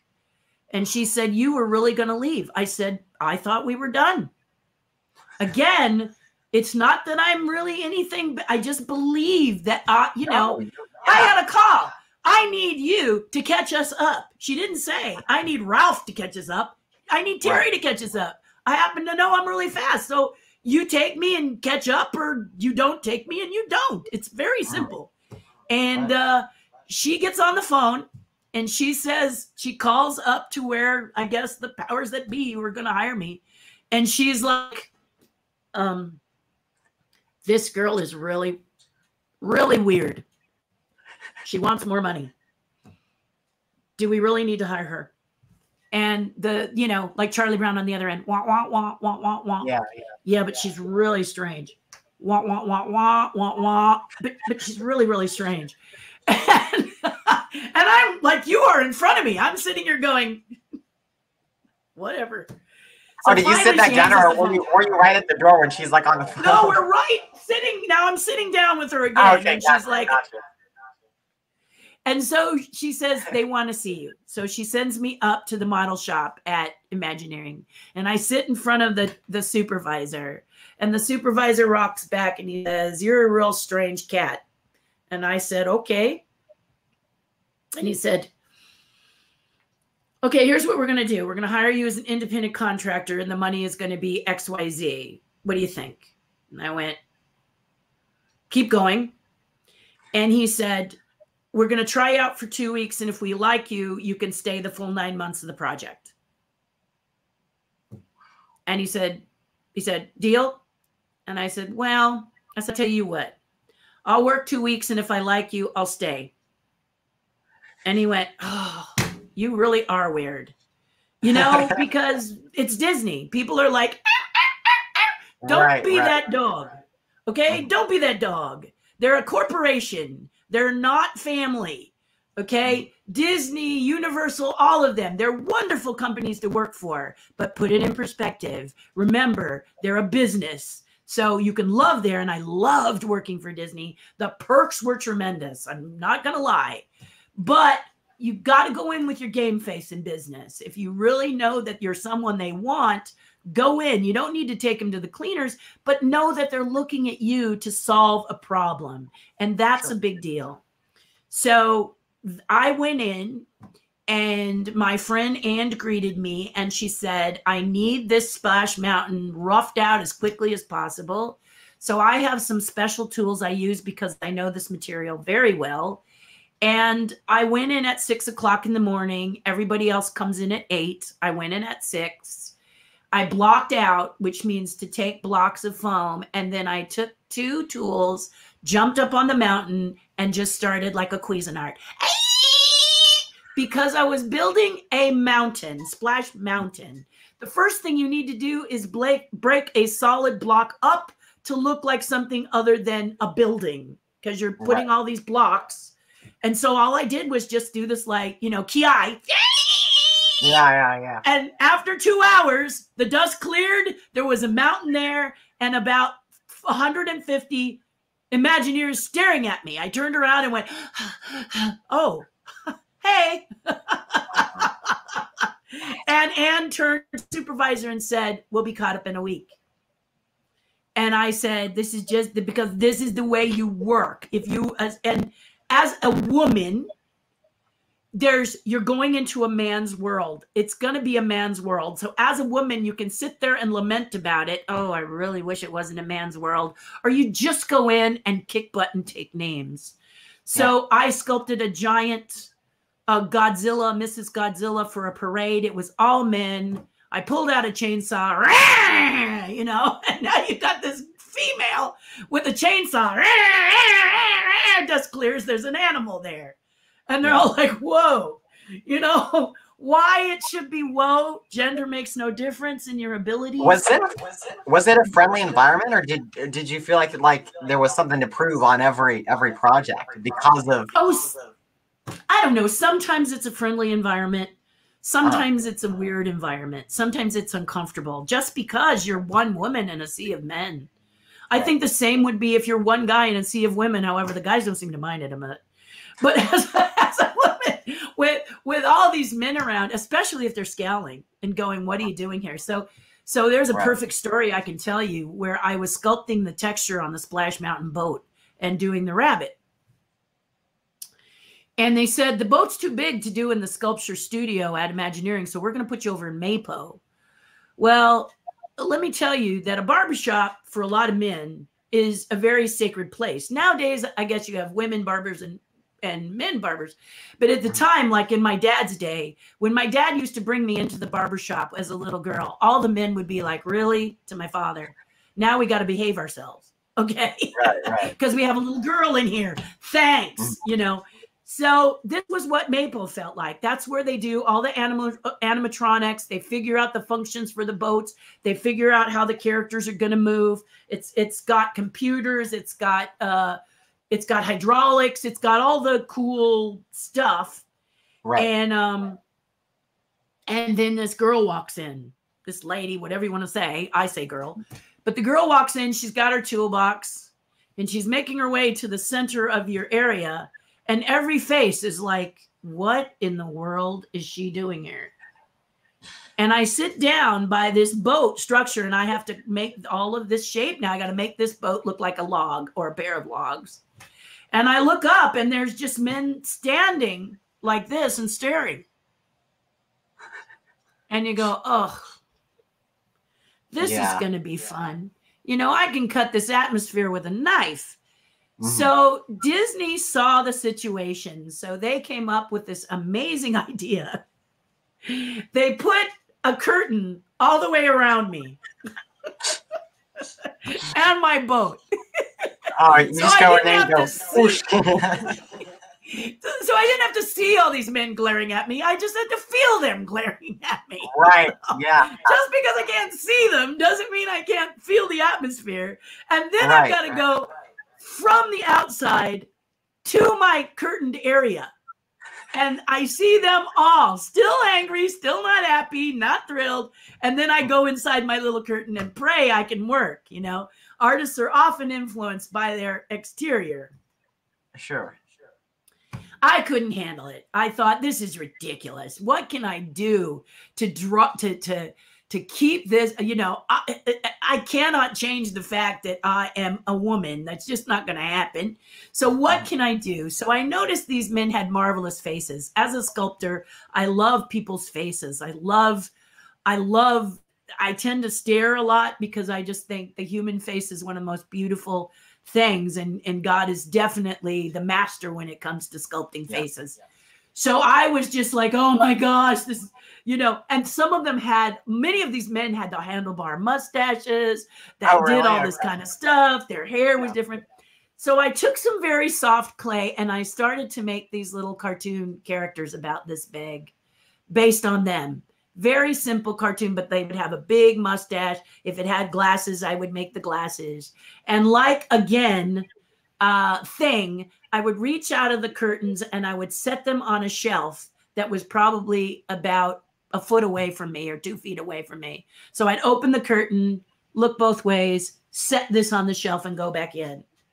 Okay. And I made about a half a dozen of these. I made about 6 of these when I was working on my boat very quietly and I heard 2 guys talking amongst themselves as they walked by and they stopped. And one said, what are those? I don't know. What are they? That one, is that you? What do you mean? That looks like you. Is that you? I don't know. Is that one you? I don't know. And then the curtain parted. Oh, that's so win funny. For me. Yeah. Curtain parts. Are these us? Yeah.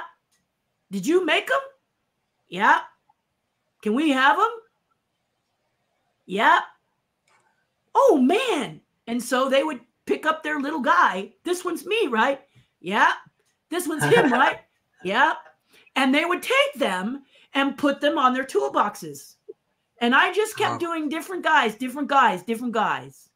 I tell people, don't hate, appreciate. So find out something you appreciate about these people who are so angry and see if you can change it. Now, it could have gone the other way. Full disclosure, they could have been angry. But I just wanted to do something that would break the ice. And the walls of Jericho came tumbling down. All of a sudden, the curtain went down, the apparatus was taken away, and I was able to sculpt amongst everybody. And that was simply because I took the time to do something that they found very endearing. And these little gremlin-y, whatever little heads of all these people were all over. You know, it took me maybe 5-10 minutes to sculpt them. And then I would set them out. And then all of a sudden people would, then there's a line. Will you do me? Will you do me? Will you do me? And you say, sure, sure. Yeah. So on my break, I would be. Yeah. But then you've broken the ice in your friends. So I never really looked at it as, oh, I got to prove myself again. I just kind of said to myself, I've kind of chosen a profession. Like if you're a fireman and you're a woman and you want to fight fires, you know, you're going into an environment that you're going to have to make some adjustments. And I think if you want to do it bad enough, you'll make some, and then you'll teach. By teaching them the kind of person you are, you help them to better understand it's not as bad as they believe. Okay. Many firemen believed there was women could not do what a fireman could. And now we know that there are women out there lifting tons more than a lot of men do. And if they want to be a firefighter, they can do it. Right. But they just show, you don't have to worry about me. I'm not the kind that's a shrinking violet. I'm someone who's going to fight the fire. And that's the thing you got to teach. If you teach people by being the best example of yourself that you can, this is how they learn. Okay. So you kind of, it's a decision. Did that ever get tiring? Like feeling like you always had to like prove yourself as an artist or to your peers, or was it like a challenge and you're like, okay, I'm at a new place, I'm ready to take it on? I mean, I think that doesn't matter wherever you are, you got to prove something. You go into a new school, doesn't matter if you're a boy or a girl, you got to prove you're cool. Right. You know, they're all going to do a pecking order. Animals do it all the time. New horse gets in a corral, they all start to bite her because they want to see what she's got, or they start to bite him and they want to see what he's got. Animals, you coming into a new pride, meerkats, lions, it's all the same. You're going to have to prove yourself male or female, right? So the thing is you look at that and you look at the animal kingdom and say, I'm not going to sit here and cry because I have to prove myself. I'm going to show you. And it's going to be, you want to do it by just simply teaching them that you don't have to, well, in some cases you do have to fear me. All right. I'm coming in and auditioning for this job and I'm going to give it everything I got. You know, I'm not going to sit here worrying about my gender. You know, I'm going to give it everything I've got. You brought me in to do a job. I'm going to do the job. So, but you can do it with humor and with a smile and say, you know, you want to be upset because I'm a woman and not upset because I'm good at what I do, you know, and I can only say it from a woman's point of view because I'm a woman, but I'm sure there's other people who have had the same challenges. No matter, you know, what they face, there's people who are afraid of gay people. Well, I think if you meet a gay person, they're not all out to convert you.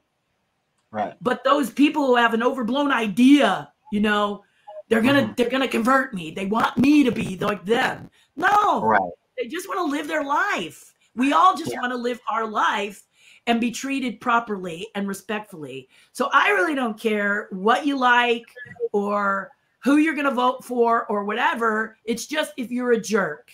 If you're a jerk, you need to get out of my dance space because I'm not interested. That's basically my criteria. Oh, jerk, I love that. Person. That's a great philosophy to live by.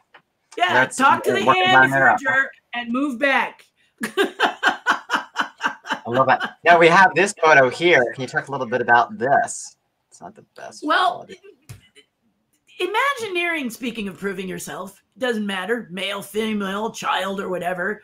They come to you and they go, well, if you want to be in the sculpture department, we got to see if you can sculpt. That makes sense. Even though a lot of animators today don't necessarily draw, I don't get that, but okay. So Right. I had to do this sculpture. They gave me a picture of Brer Fox. I did a little Brer Fox. I brought that in. They looked it over.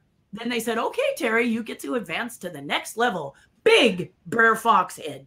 So I did a big Brer Fox head, and I brought it in. One of the most uncomfortable moments of my life was I bring it into the sculpture studio, and they pull out things called calipers, which I think I have a set here. So it's so nice to be in my shop because all I have to do is pull these suckers out of here.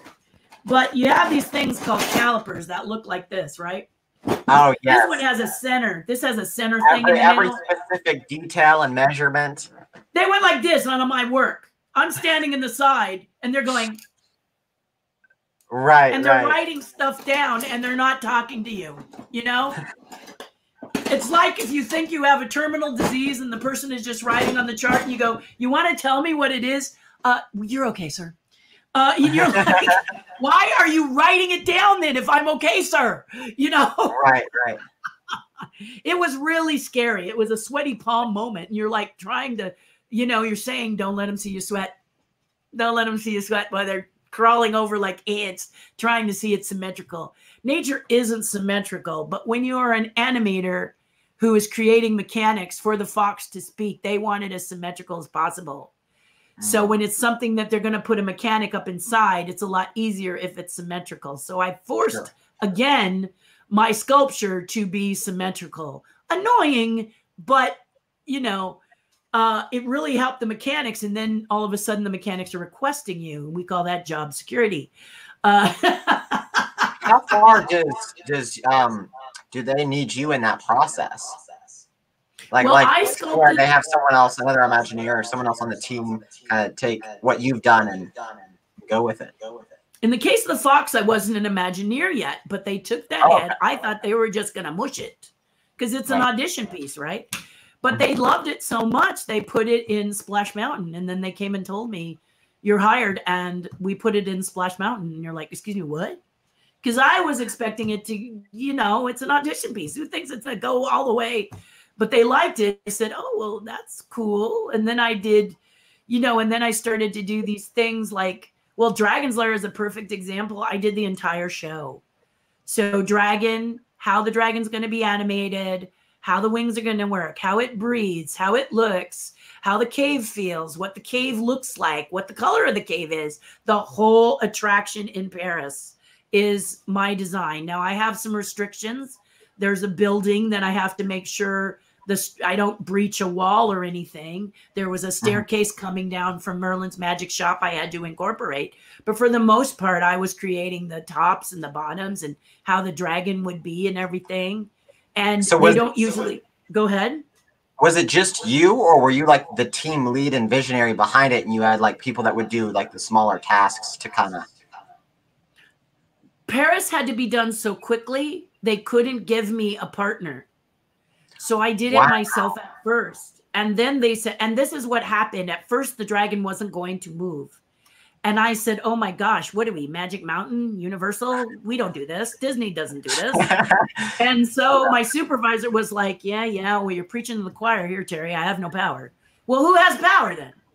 Well, Tony Baxter has power. Well, who is this Tony Baxter? A lot of Disney people love when I say that because they all know who Tony Baxter is. But I didn't. I didn't know who Tony Baxter was. Senior VP of Imagineering. Okay, so can he get down here? Can we get him down here? No, you don't just get the senior VP. Oh, so can I go to him? You know, how do we fix this? How do we make this? How do we change this? This is wrong. And so he's like, oh, okay, Terri, come on. Oh, you're a pain. Okay, here's what I'm going to do.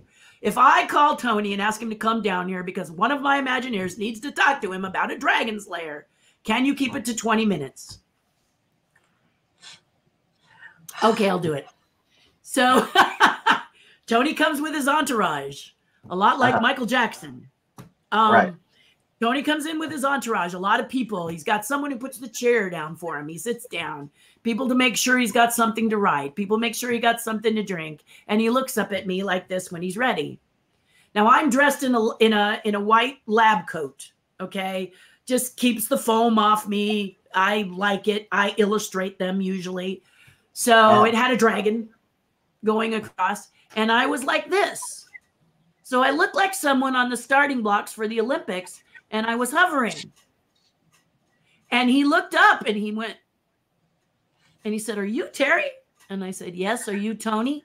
And he said, "Yes." And I said, "Say go." And he's like, "What?" "Say go." "Okay, and go." And I said, "Okay, here's the thing about the dragon. It can't be Stone. We're not Universal. We're not Magic Man. We're Disney. And when we're Disney, we make it animate. And the way to make it animate is to do the claw like this, like a dog, have the tail go like this, like a cat, have this, breathing, fire comes out of the mouth." And he says, "Wait, stop. Wow." And I'm like, you're like checking your time. Yeah. I still have 15 minutes left. You're cramping my style. Yeah.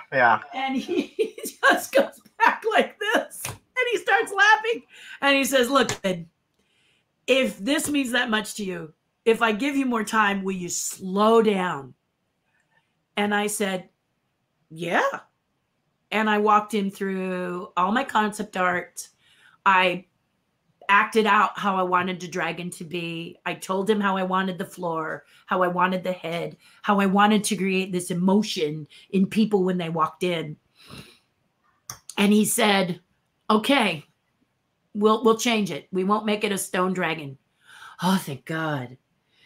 "But the only way it's going to be a real dragon is if you do it." And I went, "Okay." Now, note to all you guys out there, had I ever designed a ride in my life? Did I have any idea how to even start? But no way in Hades was I not going to take this on. Okay, so you're gonna be scared. The butterflies, yeah, they were going in my stomach like butterflies in a jar. I was scared to death, but I said to myself, I'm gonna design it the way I want to design it, and they'll come in and do their 2 cents.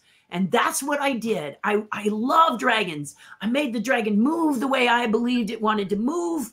I made it live the way I wanted it to live. I did the cavern the same way.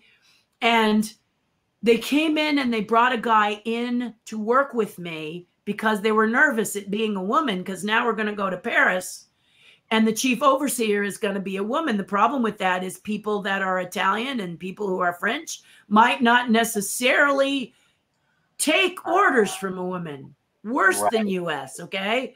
So Disney wants the shortest distance between 2 points because we don't got a lot of time to build this park. So they sat me down and they said, we're sorry, Terri, we cannot send you there to build your thing. So I said, all right, I get it. I don't really think it's fair, but that's okay. Let's forget fair. Let me pick the guy. So I chose the guy that was going to be going over there, and he did everything exactly like my model. I did a model about 1 to 10 scale model, and then they built it big, right? So I went years later, and I walked into the dragon's lair, and there were things only I knew about because I had put certain things in the attraction.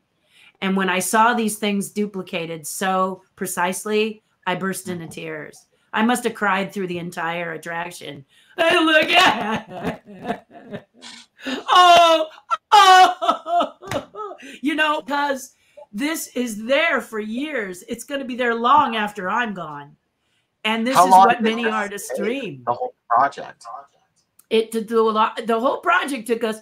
I think we were pretty much on time. We built it and we had it all ready to go about 9 months into it. And the cool thing is that Tony Baxter came to see me and said, of all the attractions in the park, everyone's voted the best attraction is not even an attraction, and it's your Dragon's Lair. #1 ride in Paris. #1 attraction. And the reason is because every castle has to have a dragon, especially in Paris. Paris is the castle capital of the world. The thing that makes it the best Disney castle of all time is because there's a dragon sleeping underneath. A 35-foot, fully articulated, fire and smoke breathing dragon. You actually get to experience the awe and mystery of being face to face with a dragon. And I am so proud of it. You can tell that I'm so proud of it because it's so majestic and so beautiful. And we did that. I was in 2000 was the first time I went to visit her because she was opened in what, 97, 98. So now you go and people still love her. So, and I understand my fan, you know, people who've gone to see the dragon say it's a her. So I go, okay, it's her. You know, have you named it yet? Anybody name it yet? They go, no. Right now we just are calling it the dragon. They go, why didn't you name it? I said, I don't name it. It's for the fans. You guys name it. You're supposed to name it. Get on it. You know, but they just call it the dragon underneath the castle, and they've all decided it was a she. But it's just a really beautiful. And some people go to Disneyland Paris and don't even know it's underneath there. They miss. I love that it stands the test of time. I mean, that's how you know that it really is a staple. I just absolutely love that. Well, you know, Landon, when you're passionate about something, it's gonna. I am a dragon freak. Gosh, if I want to sculpt one thing, it's gonna be a dragon doing something. And I put them in. I mean, I doodle dragons. I love them so much. But when you're passionate behind something like that, you can be successful without even trying because all of your love, your joy, your bone, your flesh, your blood goes into that piece, doesn't it? It does, and you can't help but win. You can't help but win every single time. And everybody was like, aren't you surprised it's number one? Not really. The dragon was created by a dragon nut. Right. Yeah. So if you see that from people, it's something you really love. Like when you go to Tokyo Disneyland and you see Winnie the Pooh, you can tell that all of these Imagineers were so grateful and had so much fun and a lot of passion because Japan said it's going to cost about 18 million to do this attraction. And I think many Imagineers were used to the US. They were kind of like waiting for the counter, right? It's going to take 18 million to do it. What are we going to have to cut? And Japan said, what if we give you 21 million? And they went. And the joy of creating that attraction in the Magic Kingdom, Tokyo, is just, you get on it and you just, your whole body. And in Shanghai, the Pirates of the Caribbean ride, I thought, I'm not going to like it because it's a lot of computer generated stuff. Au contraire, mon ami. It is the best blending of live action animatronics and CG that I've ever seen. And that's the way I think CG really works, is if you take CG and you work with audio, the full on practical, you mix the practical with the CG. It's so much nicer to see a computer generated flight sequence instead of to try and doing something like the black hole where you see the strings. You know, now we have the ability to take a computer and make something really fly. Let's do that. But when it's on the ground, let's also remember that actors work better opposite objects, not green stuff. They can do the best they can, but if they can see, touch, feel, and experience that object, that helps bring them into the characters or whatever they're creating. So if it needs to fly, take that practical ship that's landed and fly it. But just go back and forth, rock between the two mediums. It's not either or, it's always and. Wow. I absolutely love that. Kind of going back to earlier when we were talking about Splash Mountain. What were your thoughts when you heard about it being possibly rethemed? I don't know what the current status is, but they were saying that due with the times, I think they were going to retheme it to Princess and the Frog. You kind of wonder about that, okay? Half black, half white, that's me. Everybody's asking me this question. What do you think about this? What do you think about this? Okay, here's what I think about it. There's a movie that has Spencer Tracy in it. If you don't know who Spencer Tracy is, Google it. And it's Spencer Tracy. Spencer Tracy, and it's about the monkey trials. It's called Inherit the Wind. It's the original Inherit the Wind, okay? Okay. It's about a man who decides to teach Darwin when creation is the only thing this state believes, that man was created by God. There is no Darwin, okay? The whole state had this, and it was a law. You could not teach Darwin. You only taught creation. So he was brought up on trial. And they made a movie about it called Inherit the Wind, probably 1956, 1957. It's black and white. If you don't like black and white, get over it. It's an incredible movie. Go there for the message, okay? Okay. The message is this. If you let anything get too out of hand and get too crazy, people who are upset that that manhole cover is called manhole cover, that's nuts. Get over yourself. We're not going to call them person covers. Get over yourself, okay? Calm down. I get if you're offended by some things, but let's not go crazy, all right? So this is kind of the thing that I like about Inherit the Wind. It talks about, there's the wonder of the planes. It's great to fly from A to Z, but the birds will lose their wonder, And so when I heard about Splash Mountain and they thought it was racist, Splash Mountain is not about Uncle Remus or any of that stuff. There is no tar baby in Splash Mountain. It's about zippity doo-dah, happy things, joyful experience. But okay, if there's people out there who are offended and upset, Disney will consider it. I will tell you right now, and I'm not an authority, I don't think Disney will replace it with The Princess and the Frog.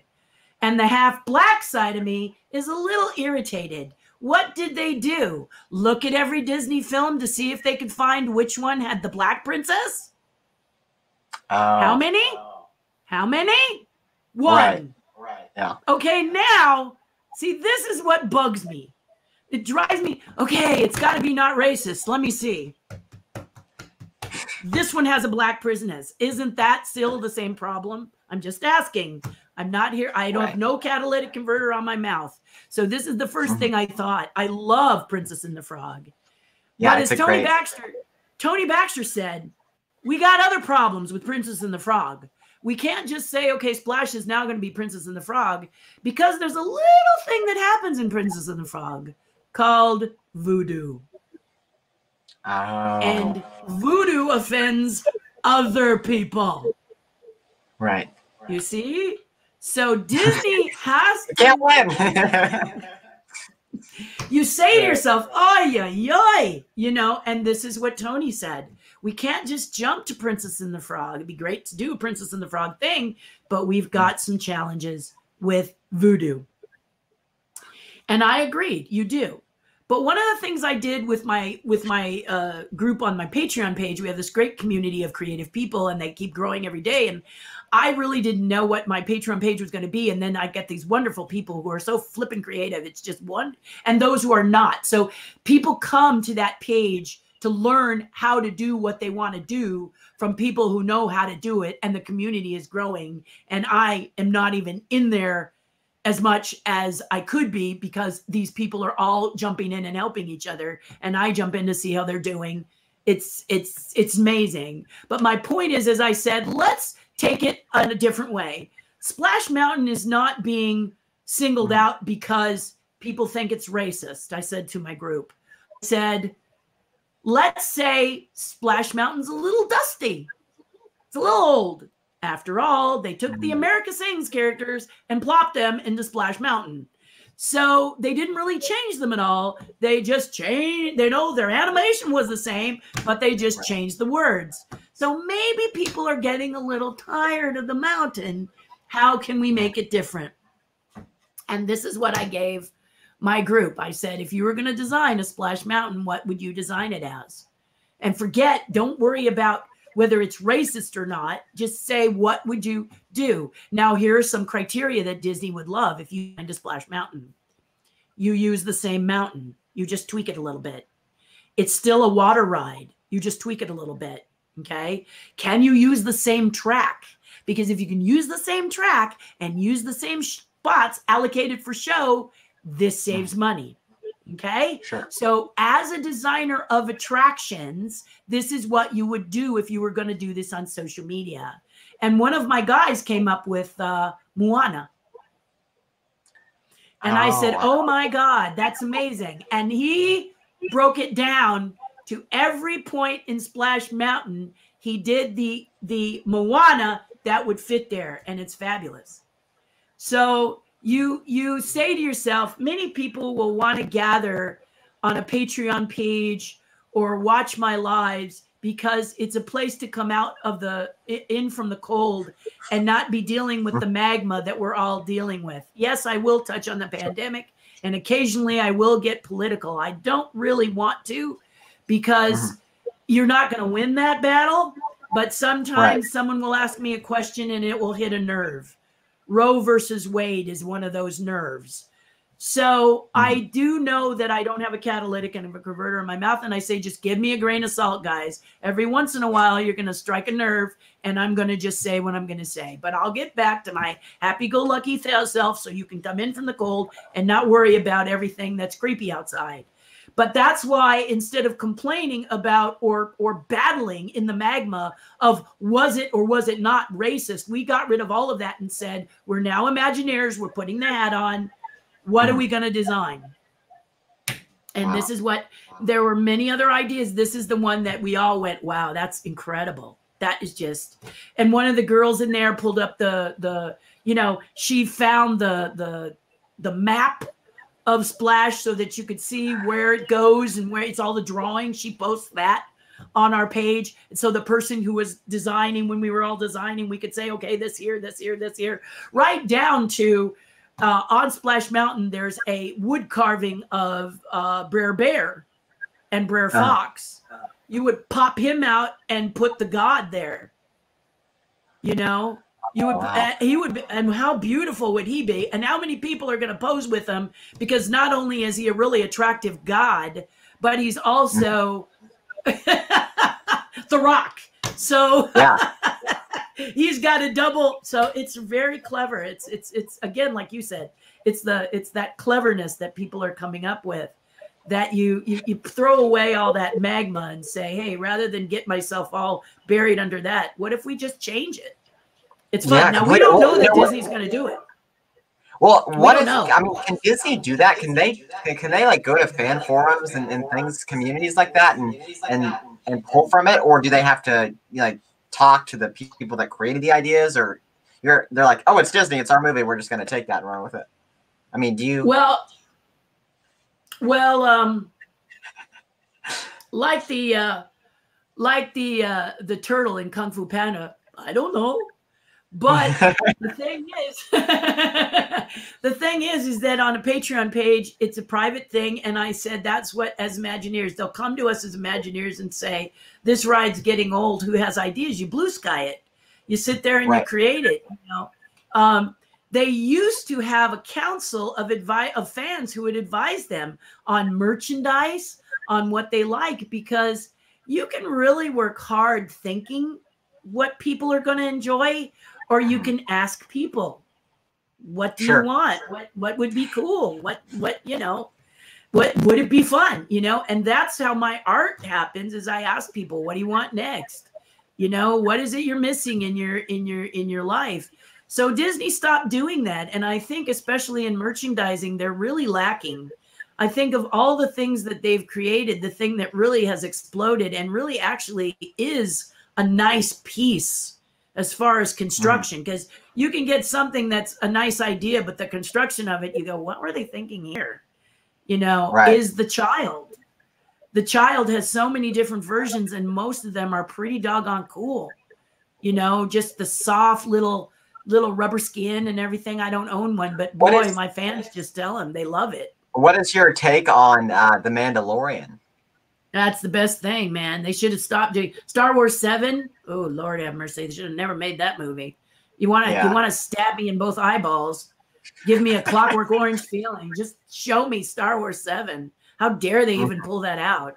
You might as well trace. You know, here's another movie where they said, oh, we'll make it different by putting in a black guy and a woman. Right. And I'm like, how dumb do you think I am, fool? J.J. Abrams, right. Like everyone can tell it's Star Wars. forced, and it's not like they're against it or anything, but it's like it's just when it's a little, you know, pushed out there too hard that it seems like they're trying to pander almost. Yeah. You're right. But I was around in 77. These movies changed my life. This is why I'm here today. Star Wars. I actually got to tell George Lucas how much of a difference he'd made in my life. This is a big deal. So you don't insult me by making 7. Don't upset me. Don't phone it in, JJ. And every time you touch it, you need to just stop. Okay. Yeah. So I went to a screening, and he was sitting. I was in the second row. He was in front of that first row. Whole time he was speaking, I was doing this. I think they were going to do a Q&A until they knew I was going to get up on that microphone and rip him a new one. How dare he do such a horrible film? I was so mad. What do you think? I didn't watch the original Star Wars? You can put them side by side, right down to hiding inside the Millennium Falcon so the stormtroopers won't find you. How dumb do you think we are? It's one of the most frustrating things you can see. There it goes, blood pressure going up. Because I'm like, you got to be kidding me. You could have burped and we would have went to see it. We were all so hungry for 7. And then you treat it like it's nothing. Toilet paper. Right. It's not Walmart. Yeah. And then the generic so then you do the Mandalorian. The Mandalorian. Right. Favreau. Do you not think that Favreau was sitting in a chair near mine in 1977 and feeling what I felt? Because that show shows real heart, shows real guts, and is done by someone who loves what I love. You got to understand that you can't diss things like Disney and you can't diss things like Star Wars, because to the fans, they're family. Yeah. They're Ohana. So you don't sit there and go, oh, Disney, it's just a bunch of animated cartoons. Dude, watch your mouth. Okay, sister, watch your mouth. Because you're talking about somebody's family and you need to show respect. So when you make a film like this last Star Wars film, seriously, and they said it's the last one, all we're going is, oh, thank God. You know, the emperor or whatever his name was has a baby. Are you mad? What else can we bring back to continue this?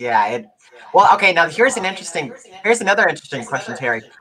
Going kind of off of that, Disney owning the Muppets. That I don't know if they owned them when they did that Muppets The Office kind of spinoff, but then today, what is it called? Is it Muppets Now on Disney Plus? I think it's. Yeah, I haven't seen it yet, but I heard it was cute. Is it cute? Okay. Yeah, as a big fan of the Muppets and not, because the problem is they don't stick to the character and they try to veer off on all these, they're stapled characters and they're like, hey, why don't we just have them do this? Because the audience will like that. And they're like, you can't take a character and totally disregard everything that these performers have built up in the backstory and the history and how they mingle with other characters. And I think it was done.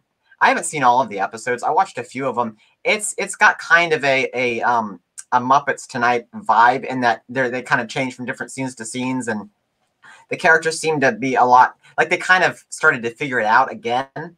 Oh, this is kind of what we should have been doing from the beginning. But it's you should watch the Muppet Show, watch the Muppet Show, the one that Jim did, the one that he designed. Because I'm going to tell you a secret, he designed the Muppets. But you're absolutely right, because these are your family. Yeah. In Muppets Tonight, one of the most offensive things they did was have Fozzie Bear steal. Fozzie Bear would never steal. He steals an ashtray. I don't care what it is. He would not steal. That's not Fozzie. That's not what Fozzie's about. And then Kermit is mean. And Miss Piggy is mean. Miss Piggy was never mean. She was self-centered. She was narcissistic where it went to herself until she looked at the frog, loved the frog, And the frog was a sweet, wholesome, kind character that stood up for himself, not these mean, nasty. Where do you get this? Why do you think you can do this to the characters? And then you get upset because we get offended and we don't watch. You know, you've got to stay true. That you are so right. And that is exactly why. Well, to me, I don't know. Was it called The Muppets? And then it was, I mean, was that what the show was called? It was like something very, very generic, but it was like The Muppets or something like that, or I don't know. But it was like, they're like, okay, well, we know that this generation loved The Muppets, but they also like The Office. We'll combine them and see what we can bake. And it's like, that's the one, Muppets oof. Tonight. And it's just like what you said earlier, and like we see how forced it is, and we see how it just did not work. And and it's surprising how, like you said, they're not the characters. So if you watch the last 3 episodes or last 4 episodes where they get a clue and realize they're not doing it right, so they're pulling up. The plane is crashing, and they pull up, but they didn't quite make it. So then it's dead, okay, because people have already left. The last 3 episodes were really beautiful. There's one called something about a Tale of Two Piggies, I think it's called, where Miss Piggy goes to a gala and her tail pops out. I mean, she's a pig. So the tail pops out. Oh, everybody gets upset. And they start dissing her because her tail pops out, you know? And so Joan Jett is on the show, and she talks about how you got to be who you are. You got to be yourself. That's what the Muppets are about. The Muppets are about making you feel good about who you are. And you have friends of all different colors, all different types. You have Gonzo, whatever he is, and Animal, and you have all these different, and they all get along and they all care about each other. And this is why people love them. You have to keep the heart of something. You can't just cut the heart out and expect the body to move, because it's going to be this lifeless thing. You've got your zombie apocalypse happening. And that's why that didn't work. And that's why a lot of the Star Wars movies didn't work. The closest was Rogue, and then they killed off all the characters that were cool. And you're kind of like, that's pretty silly. But Mandalorian has nailed it. Mandalorian all the way through is just wonderful. The only thing I didn't like was that they showed me what that Mandalorian looked like, and I really didn't want to know.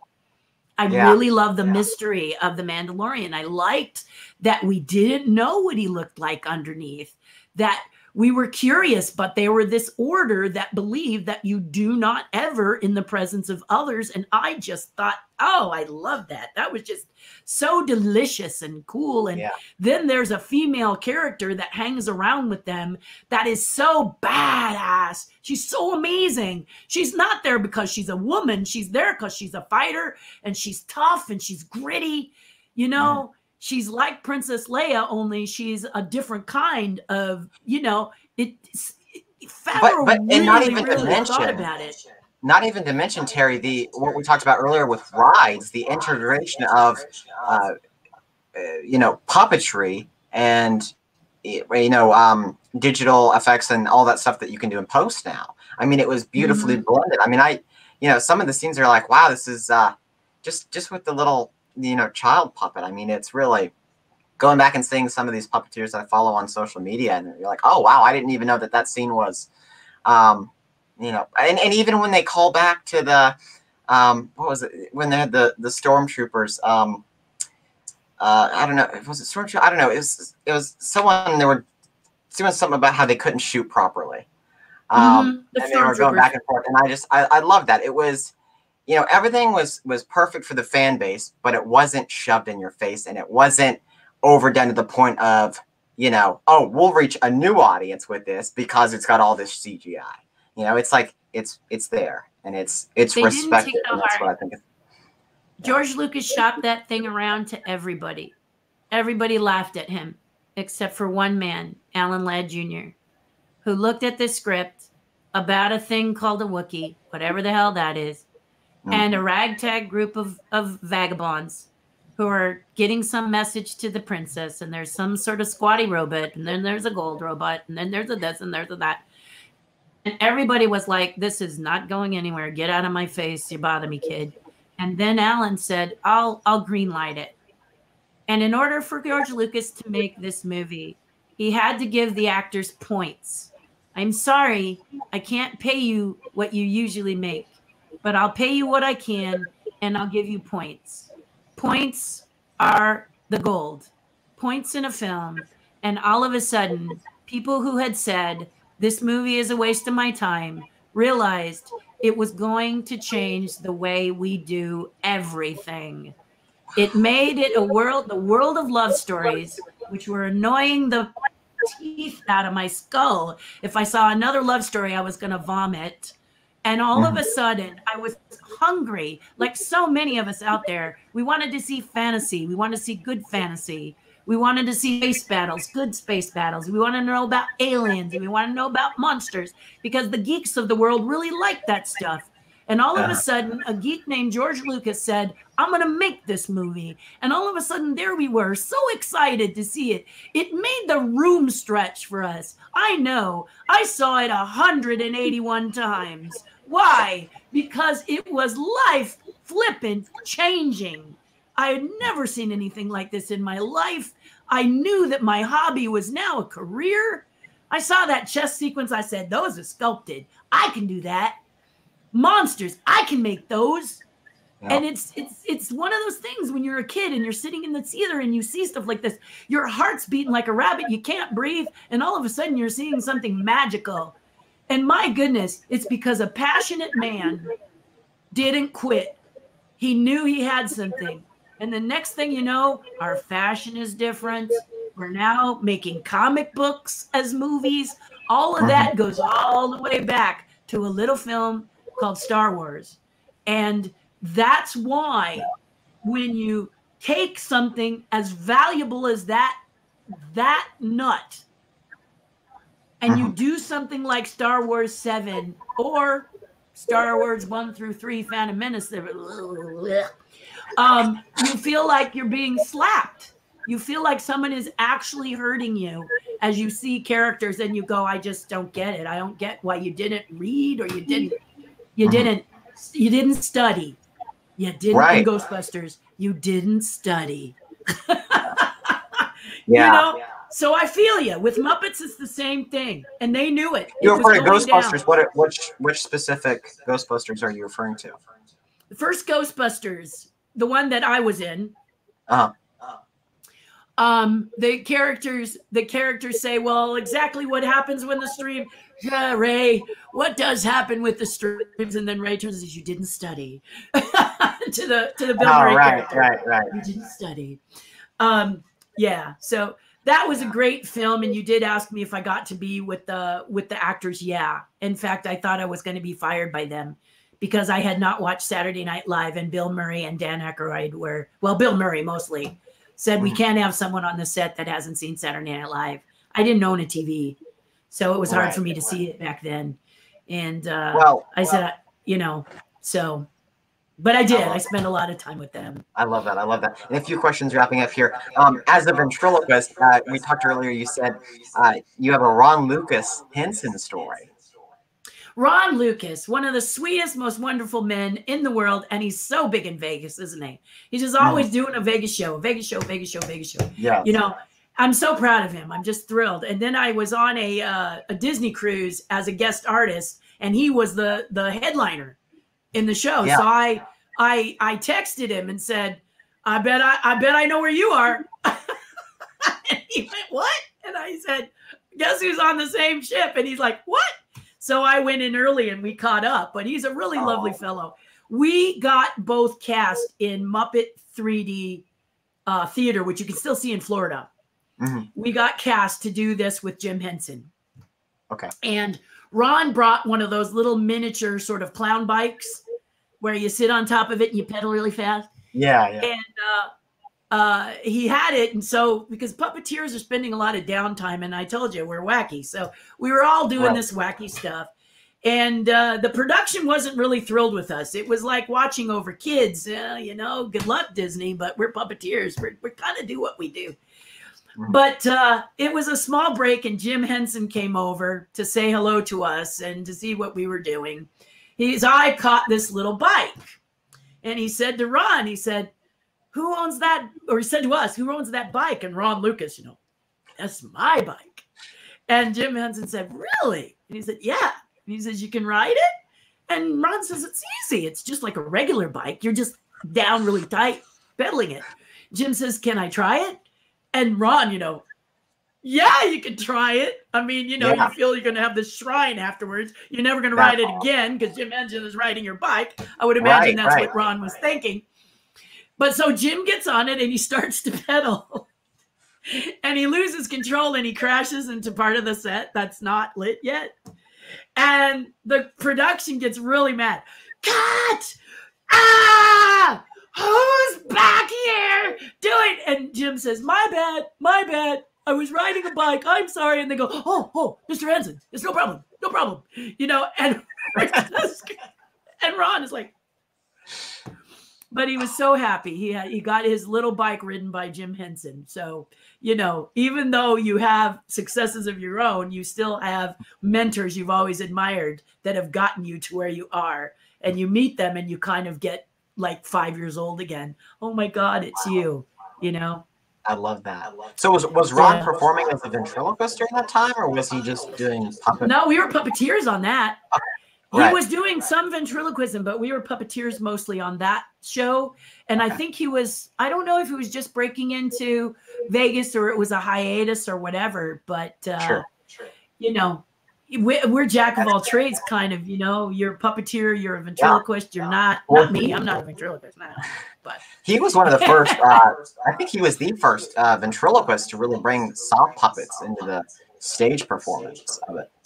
Well, really you guys can make anything talk.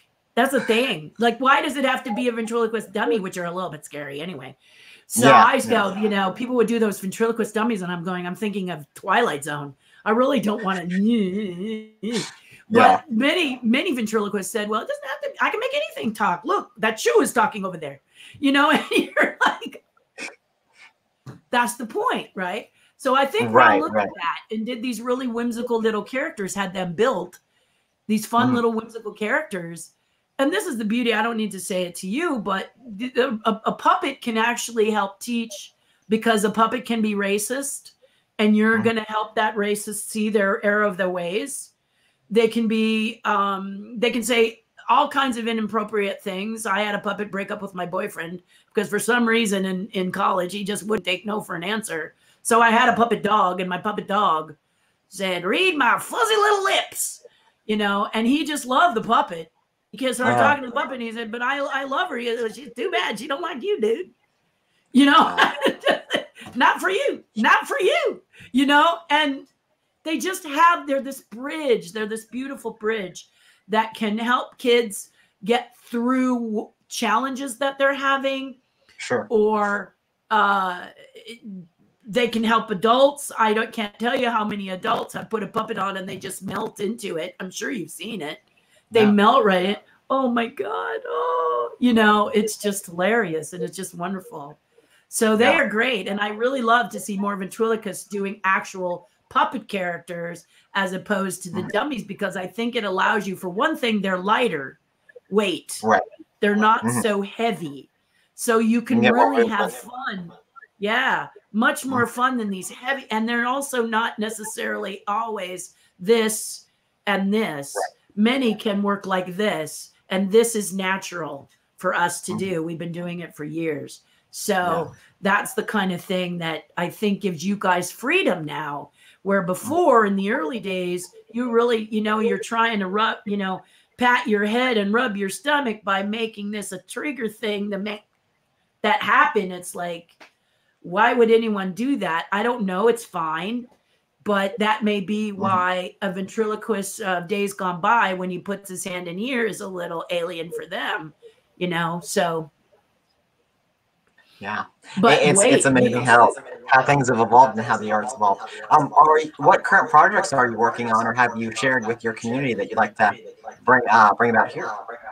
Oh, well, I do these wonderful little sculptures for collectors. Reason I do it is because I want them to have something of quality to collect. So I did these little hitchhiking ghosts, and I know you showed some pictures of them, but this is what their size is. So here's the base, and then this one is Professor Phineas. And the thing I had to have happen with the ghosts, because let's face it, there's a million hitchhiking ghosts out there. So one of the things that they do is people always build them connected. So mine are separate because people wanted, you know, as you saw in the video, people want to tuck them in spots. And then they want them to illuminate. So they illuminate. You push a button on the back and they illuminate. Now, in this camera, it may look like it's a light going on and off, but actually it looks more like this. And I'll show you what it looks like, because the eye is such a sensitive instrument, our own eye, that it's going to show us what things look like differently. So I did this shot here to show how they're actually illuminating. So as you can see with the light off, they look like little ghosts. Fancy that. They look like little ghosts that are materializing. So in the case of Phineas, you'll notice the bag is partially hidden. And then there's light areas, there's dark areas. And that's what makes them so super, you know, really special. And then you tuck them on your shelf, because you got to let collectors, you know this is how beautiful they're going to be, is here they are on a shelf, and they even stand out against everything else you have there. That's and you can see through them a little bit. If you look hard, you can see my Peter Pan ship going through Phineas, my Mattel doll back there. I did the Tigger. That's coming through Ezra. And then if we go to the next one, it shows you that you can put them on, you can put them on separate shelves. So that's what I wanted people to see, is they can be on separate shelves. And then I know that this camera doesn't quite have the resolution, but understand that your eye is really going to be seeing these little materializing ghosts. Took me 2 years to create this with my team. And then the other thing I wanted to do was to make sure that they used AAA batteries. No weirdo battery that you had to go to the North Shore and find. Right. This nice little easy put in, easy pop out. That's great. Turn it on, be done. And they're just really lovely. So they sell in a set. I make a whole experience. So you're not going to get your ghosts in a baggie. There's an entire experience around it. I design boxes, the papers, everything I want to have happen. It gets a certificate of authenticity. It's a big deal. This is my supercalifragilistic project, though. This is more expensive than most of the pieces I do, and it's because it took a lot of work to get here. And I told a lot of people were like, well, is it going to be like, you know, is this always the way it is now? They're going to be super expensive. And because I loved collecting the little ones that you made. And I said, no, we'll do a supercalifragilistic one every second or third. So the next one we're going to do is a little Cheshire Cat. He'll be more reasonable. After that, we're doing Figment, because I didn't realize what a bad rap poor Figment's getting. So we're going to do Figment because people are like, Figment's getting all in. You know, people get all upset. So is it because it's your approach to it and your sculpt that you're allowed to do that, or how does that work? I think part of it. Honestly, I think there is an unspoken agreement right now. What that means is when they're ready, they'll take it back. You know, there's no, you know, Disney can, it's something, but it's my interpretation. I've never seen a sculpted version of Phineas in the cape. He's always in the jacket, but everybody wanted the cape because that's closer to the original one, where the second one in Ezra position is a ghost. So I did the cape, and I gave him this movement. As you can see, as I spin him around, he's got all kinds of energy. So my pieces have a lot of energy in Not them. stagnant And at all. Right. And I don't copy necessarily. So I hear his legs are different. They're not the same. So when you put them together, they still have the spirit of the ghosts, but they but they are still, you know, they're different. You can put them, you know, either way you want, anywhere you want. And they still have this really fun, it's in their look, and it's in their feel. Ezra, are you losing your bottom? Okay, there we go. Let's put that back in. Well, in concluding here, what do you think, if you were to put it in a few sentences, what do you think it takes to be an Imagineer? And what do you hope to see from future artists and Imagineers going forward? To be an Imagineer, you've got to love collaboration. Okay. My favorite word. You got to love collaboration. You got to put that ego back. You also can't be so shy because you're around some greats. Imagineering is the creme de la creme of artists. The best of the best are at Imagineering. So you're going to see people that you admire and you go, wow, you know, it's him or it's her. You know, they put their pants legs on one at a time. They're good people. They're lovely people. They're friendly and kind people. And you're just as good. Okay. They've just been around longer. No offense, guys, but it's the truth. And you get in and you collaborate. You do your thing. You're there for a reason. Why did Disney choose you? Why are you standing with that hat on?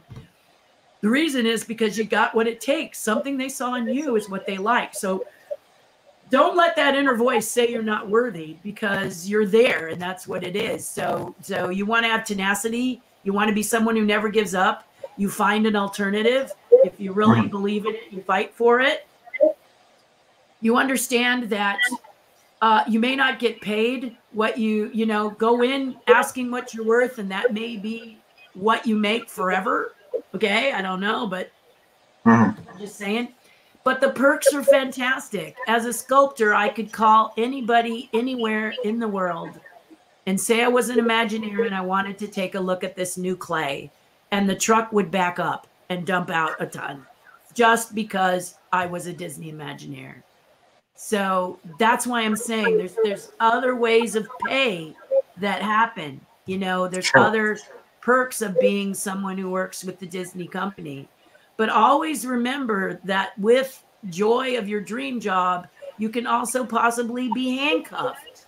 So if you start to feel like you're trapped and it's not the job you believed it was, then what can you do to make it maybe flex a little bit, or make it a little bit more what you want? Or what can you do to make it a little more enjoyable? Because you're collaborating, there's always a new thing around the corner to do. For sure. Right now it's hard for them. They got to figure out how to get Disneyland open. And Disneyland's not like all the other parks. It's an intimate park.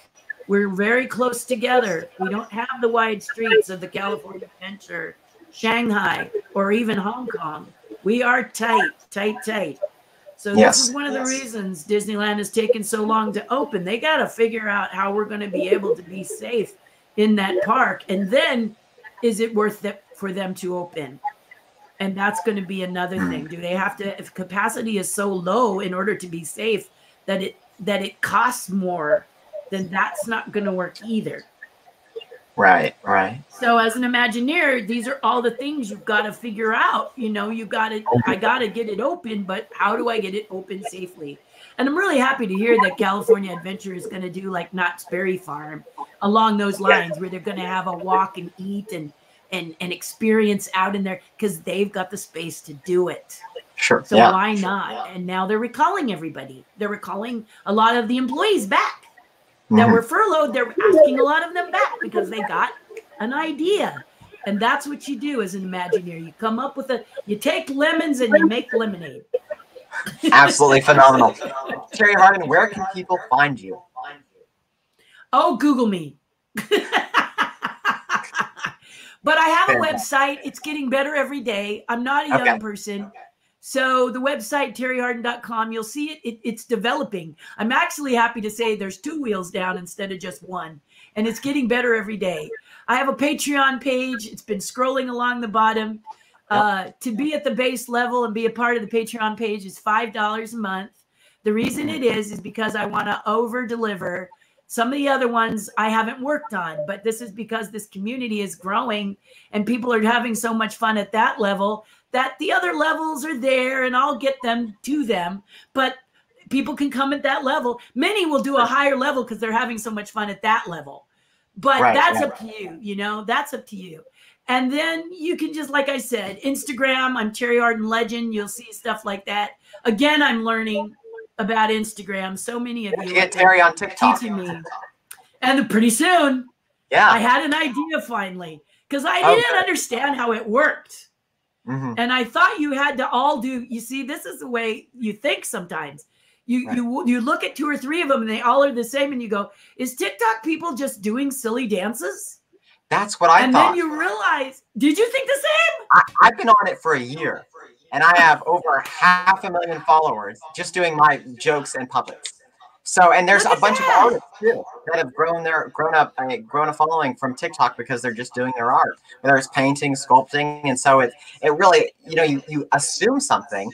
And I was like, well, maybe I could put a joke bit out there. And, you know, I woke up and I had like 10,000 followers, and I go, what is this? But it's, you know, it's the times, they're growing, they're changing, and everything is, you know, it's just like what you talked about earlier, where you're like, put your work out there, put what your dream job is. If you want to be an Imagineer, or you want to be an artist and work for something and someone, and it's just being seen and being heard, and having that virtual portfolio. So it's fantastic.